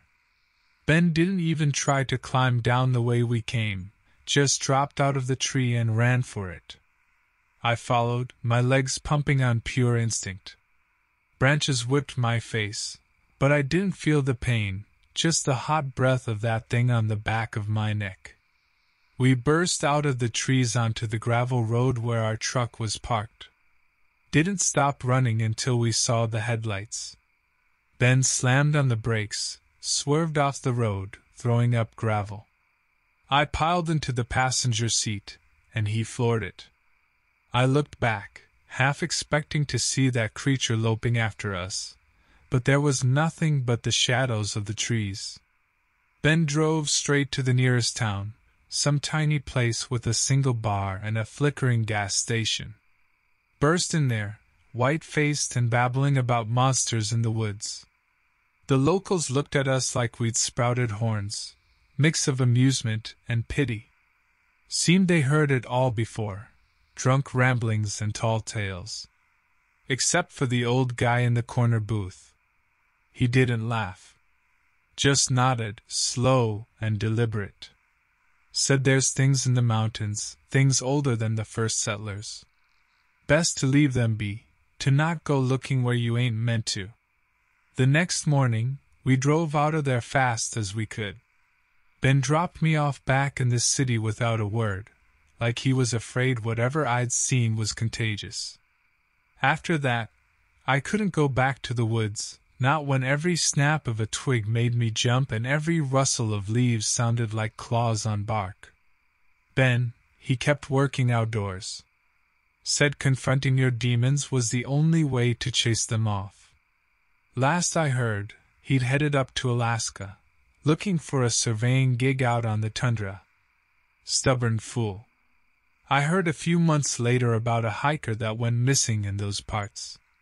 Body was never found, just tracks that didn't add up. Sometimes, late at night, I dream I'm back in that clearing. The silence hangs in the air, the carcass lies picked clean, and then the creature steps out of the shadows. Its eyes gleam in the darkness, and I know it's found me again.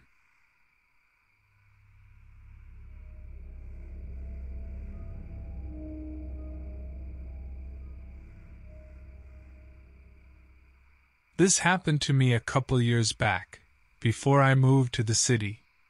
I was living in a small town tucked into the foothills of the Smoky Mountains. Beautiful country, but kinda lonely. Me, I'm more into computers and video games than hanging out. My name's Ryland, by the way. But I did have one friend around there, Elijah. He was the outgoing type, always dragging me along on some adventure. One Saturday, he showed up at my door all excited.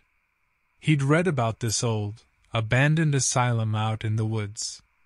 Said it had a dark history, the usual stories about patients mistreated, maybe even some murders that they covered up. Perfect spooky weekend trip, according to him. Me, I thought it sounded dumb, maybe even dangerous. But he finally talked me into it. We took my old Jeep out there, along some barely marked trails. The place had been empty for decades. Peeling paint, crumbling structure, that whole haunted vibe. Elijah was thrilled. I mostly wished I'd stayed home. We poked around the outside, found a busted window on the lower floor, and climbed inside. Even with daylight filtering in, the place was creepy. Long, echoing hallways, empty rooms that smelled old. You could almost imagine screams coming from those bare walls. We came across what must have been the common area, huge vaulted ceiling, bits of broken furniture scattered around. Elijah insisted on exploring further, but I wanted out. That's when we heard the noise. A scratching sound coming from further in the building. I froze. Elijah, though, he got this gleam in his eye, like it only made things more interesting. He started edging towards the sound. I didn't want to be left alone, so I followed, heart pounding. It led us to a wing that looked even more rotten, holes in the floor, water damage everywhere. We reached a room at the end. No more scratching, but the silence felt worse. There was a smell. Musty and thick, almost metallic. Elijah took one step into the room, gasped. I saw it then. A huge shape hunched in the shadows. Way too big to be any animal I knew. It turned, and I saw a flash of yellow eyes before it let out a roar that shook the whole building. Elijah screamed. We both took off, back down the corridor. I heard the crashing of heavy paws behind us. Elijah tripped, stumbled right in front of me. The thing was on him in a second, a blur of claws and teeth. I just stood there, frozen, as it ripped into him. Screaming, gurgling, then it went quiet. Only the sound of the thing breathing and messy tearing sounds. I came back to my senses then. I turned and ran, back towards the window where we got in. Vaulted over it, landing hard on the other side. Didn't look back. Just ran for the Jeep, fumbling with my keys. I drove like a maniac, back roads, main roads, didn't care. Ended up at the nearest police station, hysterical. Told them everything, about the asylum, the creature, Elijah. They looked at me like I was cracked up. Searched the asylum, found nothing. No trace of my friend, no sign of what I described. Put it down to me either making it up, or some kind of drug-induced hallucination. But I know what happened out there. The cops, they don't believe in things they wouldn't understand. I started doing my own research then online. Obscure legends, stories about creatures out in the deep woods, half man, half wolf. Dogmen, some call them. Elijah's gone because of me. If I just stayed at home that day like I wanted. Sometimes, late at night, I imagine that thing is still out there, sniffing around the edge of town. I keep blinds drawn, triple-check the locks on the doors. I always assumed there was nothing in the darkness to really be afraid of. Now, I'm not so sure.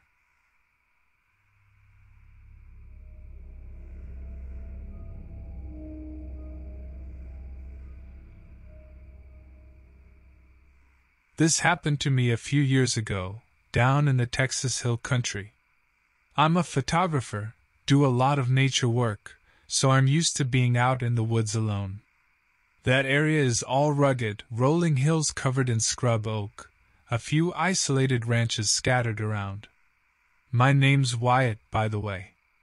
I was working on a project, trying to capture some of the local wildlife at night. Took a lot of patience. Set up my camera traps, then found this old, abandoned shack out in the middle of nowhere to hunker down for a few days. Figured it was better than sleeping in my truck. First couple of nights went fine. Got some cool shots, a bobcat, a huge owl, the usual. Then, the third night, I woke up to scratching sounds. Assumed it was a raccoon sniffing around for scraps outside the shack. But then came a snarl, and the scratching got louder, right at the flimsy door. I grabbed my flashlight, shone it through the window. There it was. For a split second, I thought it was a huge dog rearing up at the door. But then I got a good look at it. It stood on its hind legs, easily as tall as a man, hunched over. Its fur was thick and dark, its head a snarling mess of fangs and gleaming yellow eyes. This wasn't any dog I'd ever seen. Something about it was wrong. I stumbled back, heart pounding. The thing slammed against the door, making the whole shack shake. I fumbled for my phone. No signal, of course. It kept throwing itself at the door, snarling and clawing. I was frozen with terror. Then, like that, it stopped. Silence. I stayed huddled on the floor, too terrified to move. Didn't sleep another wink that night. I waited for the sun to come up, every creak of the old wood sending jolts through me. At dawn, I cautiously approached the door. There were huge gouge marks clawed into the wood, and a sickening, musky smell hung in the air. I didn't waste any time packing my gear. Drove straight out of there and didn't stop until I hit the main highway. When I got back into cell range, the first thing I did was try to do some research. Turns out, there were legends in the area. Old stories whispered about a creature that walked like a man but had the head of a wolf. Locals called it a skinwalker, or something like that. I was skeptical at first, figured it was just folklore. But after what I saw, I wasn't so sure anymore. Didn't go back to the hill country for a long time. Still have trouble sleeping when I'm out in the wilderness.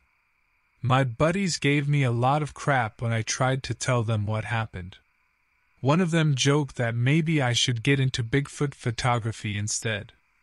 It was no joke to me. I spent hours scouring the internet, reading every first-hand account of Dogman sightings I could find. There were more than I expected, scattered all over the country. Most folks dismissed it as nonsense, the rest seemed legitimately spooked. Started to think I wasn't alone, wasn't crazy. Then, there was the news report. A rancher, a couple of counties over, filmed something weird on his security cameras. Grainy footage, but it sent chills down my spine. A tall, loping shape moving through the pasture, looked just like that thing at the shack. The local sheriff said it was likely a coyote with mange. The rancher wasn't buying it. Neither was I. A few weeks back, I finally made myself head back out to that area. When armed this time, had a shotgun and a pistol. Found the abandoned shack again. No sign of that creature, but the damage to the door was still there.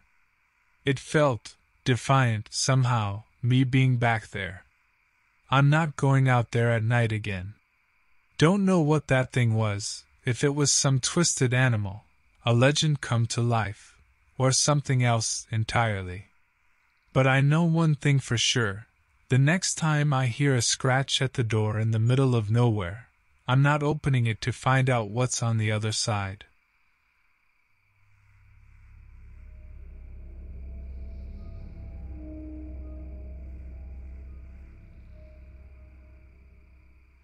This happened to me a few years ago, back when I lived in upstate New York. I'm a pretty normal guy, named Trevor. Back then, I worked in tech, nothing too exciting. I was into hiking, taking day trips to explore the trails and forests outside the city. It was a great way to unwind after a long week at the office. One weekend, I decided to check out the trails around the old abandoned town of Harrow Creek. I'd heard some stories, old legends about people disappearing around that area. Didn't think much of it, figured they were just campfire tales. I packed my stuff, hopped in the car, and set off early in the morning. Harrow Creek was creepy. Even driving into the place gave me the chills. Buildings were crumbling, windows boarded up, and not a soul in sight. I found a trailhead on the edge of town and parked. The trail started off well-maintained but quickly became overgrown. I had to push through branches, the forest pressing in from all sides. I joked to myself about needing a machete.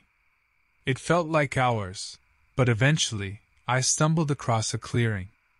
There was an old cabin in the center, partially collapsed. I walked towards it, thinking it might be a good place for a break. That's when I saw it, a massive pile of bones outside the cabin. Deer, maybe bear, but some of them looked wrong. Too big, the wrong shape. I backed up slowly. Something wasn't right. Then I heard a snap from the woods. I froze, heart pounding in my chest. A dark shape moved between the trees. It was huge, and the way it moved, not like any animal I'd ever seen. Taller than a man, hunched over, but running on 4 legs. For a split second, I saw it clearly, long, matted fur, massive claws, and a muzzle full of teeth. My brain screamed dog, but bigger, far stronger, and those eyes, they were intelligent. I didn't wait for a second look. I bolted back the way I came, crashing through the undergrowth. I could hear it behind me, heavy paws pounding the ground, and guttural snarls that chilled me to the bone. I scrambled up a rocky outcrop for a better view, praying I'd lost it. Below me, the trees parted. The creature stepped into the sunlight. It was enormous, easily 8 feet tall when it reared up on its hind legs. Thick fur covered its body, almost black, with patches of gray. Its head was like a wolf's, but bigger, and its eyes, those eyes were human, filled with chilling malice. It sniffed the air and turned its head, as if trying to pick up my scent. I didn't have time to think. I slipped down the rocks, cutting myself up, and ran for my life. The forest blurred as I stumbled through it, the thing's snarls getting closer. Every time I looked back, it was gaining on me, its massive form weaving through the trees like they were nothing. I broke out of the woods, hitting the dusty road leading to Harrow Creek. I sprinted towards my car, not daring to look back. I fumbled with the keys, finally getting the door open and throwing myself inside. I slammed it shut, locked it, and threw the car into gear. It roared to life, and I stomped on the gas. As I pulled away, I glanced in the rearview mirror. The creature broke out of the forest, standing near the tree-line. It tilted its head, watching me. Even from that distance, I swore I could see a cruel glint in its eyes. I hit the gas harder and didn't look back until I was miles away. When I got home, I reported it to the park rangers. They looked at me like I was crazy. I didn't blame them. A few weeks later, I moved back to the city. I haven't been hiking since. Sometimes, I swear I see shapes moving in the shadows, hear growls on the wind. I lock my doors twice and never walk alone at night. I know it's out there, somewhere in the woods, still waiting.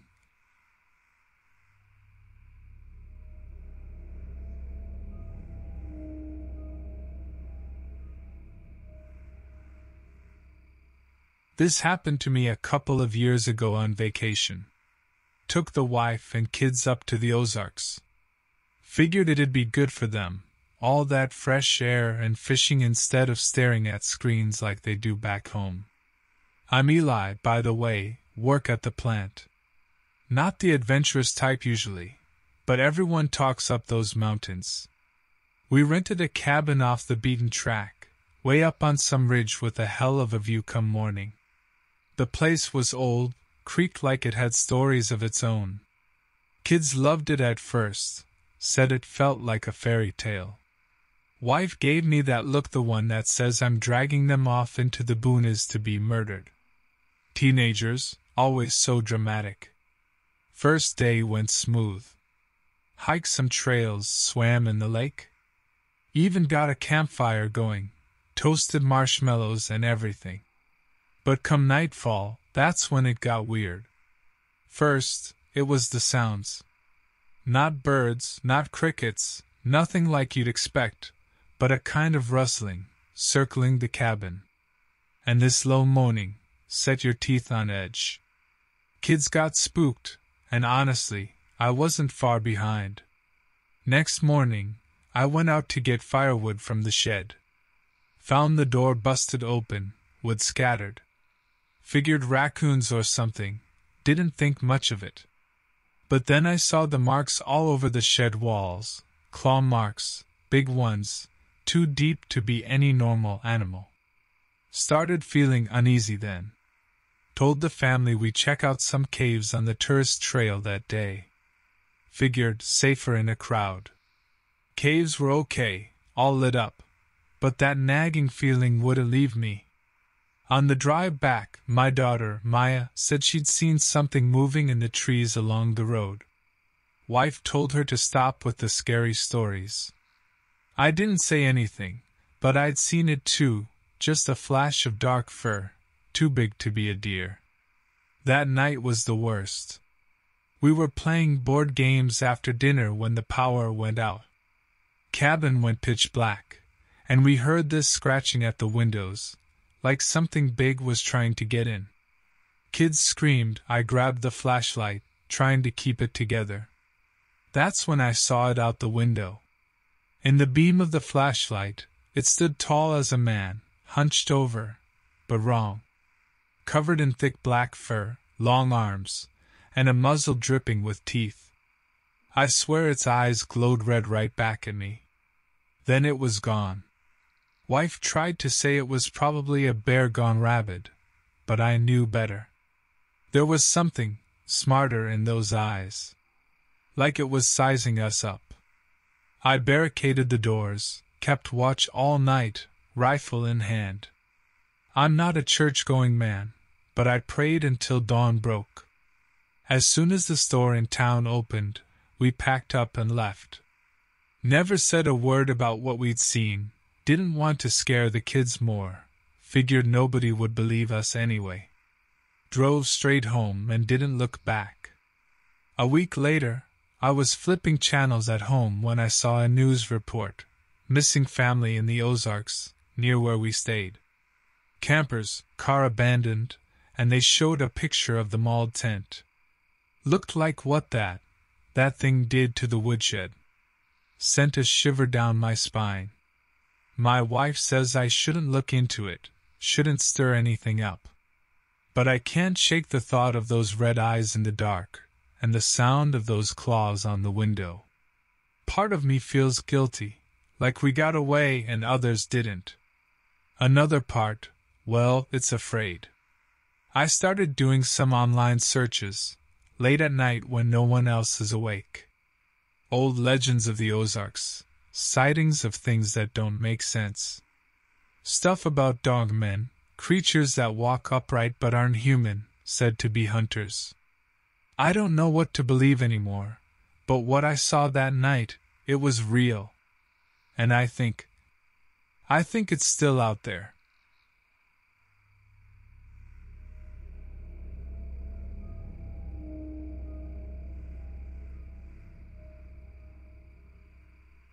This happened to me a few years ago, down in Louisiana.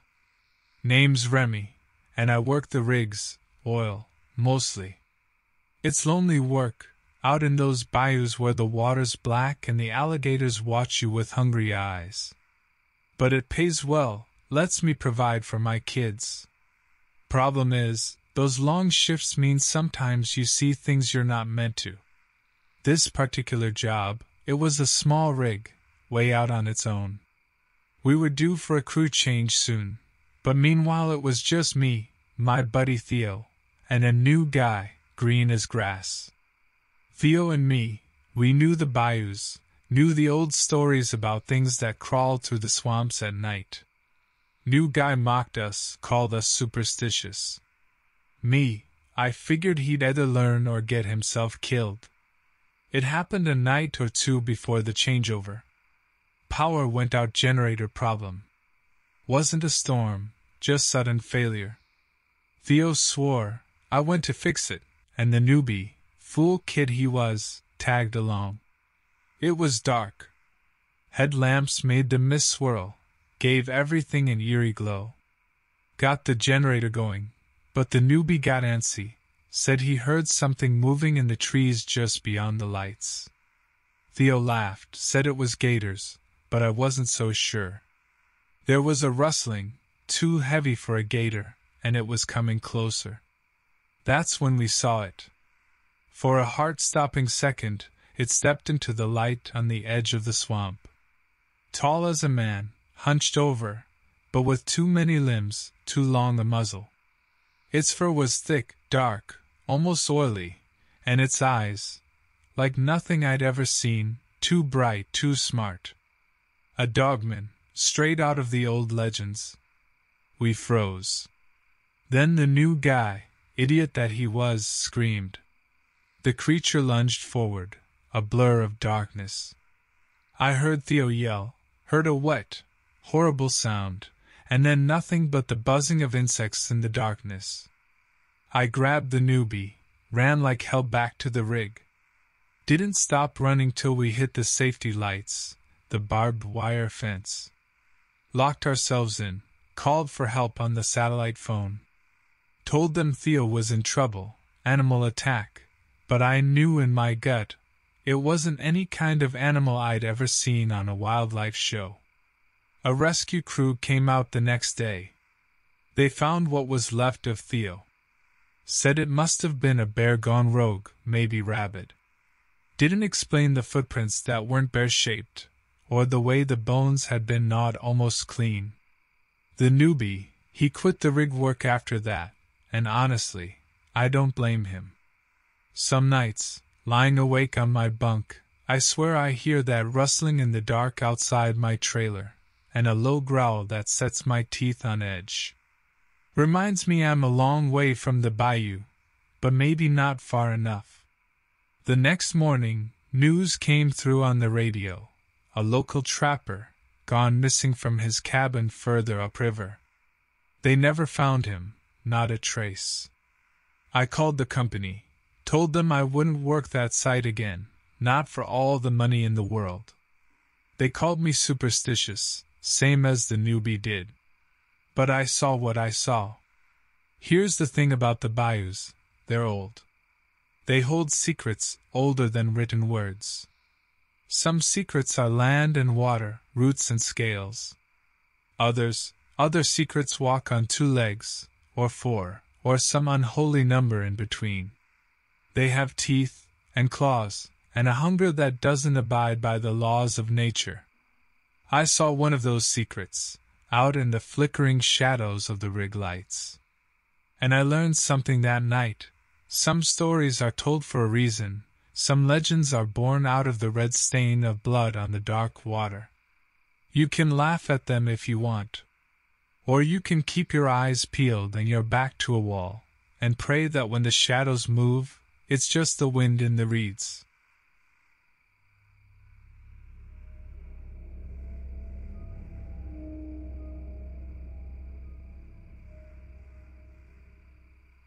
This happened to me a few years back, on a trip I'll never forget. I'm not a superstitious type, never put much stock in old wives' tales. But when you see something with your own eyes, something that can't be explained, well, it changes a man. My name's Carter. I own a small auto shop, nothing fancy, oil changes and brake pads kind of stuff. Keeps me busy, but I like to get out and breathe fresh air now and then. My old pal Josh and we decided on a fishing weekend out in Humboldt County, California. Those giant redwoods up there are something else, you know? The air smells like pine needles and damp earth, thick enough to chew. We rented a clapped-out cabin a few miles from the highway, the kind of place that hasn't seen a fresh coat of paint in a decade. Didn't matter, we were there to fish, not to check out the decor. First day went smooth. Caught a few trout, drank a few more beers by the campfire. It was that second morning things got weird.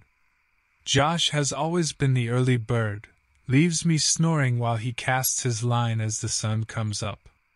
He wasn't at camp when I woke up, but I figured he'd just push further downstream. Ate some leftovers and decided to hike a new trail near the cabin. The trail wound through the dense forest, barely wide enough for one person. After about a half hour, I came out on a ridge. View was incredible. I could see the whole valley stretched out below. But that's not what caught my eye. Below me was a campsite. A tent ripped to shreds, gear scattered around it like a whirlwind had blown through, and blood. So much blood. Then I saw it, a flash of movement from the tree line. It wasn't Josh. Hell, it didn't even look human. This thing was enormous, hunched over on two legs, its back covered in dark fur. For one horrifying second, it stared straight at me, its muzzle twisted into a snarling grimace. Then it turned and disappeared into the shadows. I stumbled back to the cabin, heart pounding like a drum. Josh's truck was still there, but no sign of him. The logical part of my brain kicked in for a second. Maybe a mountain lion got to him. But those things aren't that big, and they sure as hell don't walk upright. I called his name until my throat was raw, then started scouring the woods. Nothing. As the sun began to set, I got that sinking feeling in my gut. Josh was gone, and whatever had been out there, it was still around. It took every ounce of willpower I had to get myself back to the truck. That night, I locked all the doors, slept with a hunting knife under my pillow, and listened to the rustle of every leaf outside. I didn't close my eyes for a second. Come daylight, there was only one thing to do. I drove to the nearest ranger's station, my voice shaking the whole way. Told them my story, watched their faces shift from polite disbelief to something a lot closer to fear. They sent out a search party, but there was no trace of Josh, nothing at all.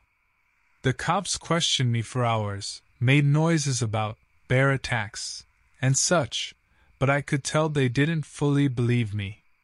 It's been years, and I haven't been back to Humboldt. Sometimes I think about going to find whatever that thing was. Hunt it down, put a bullet through its head.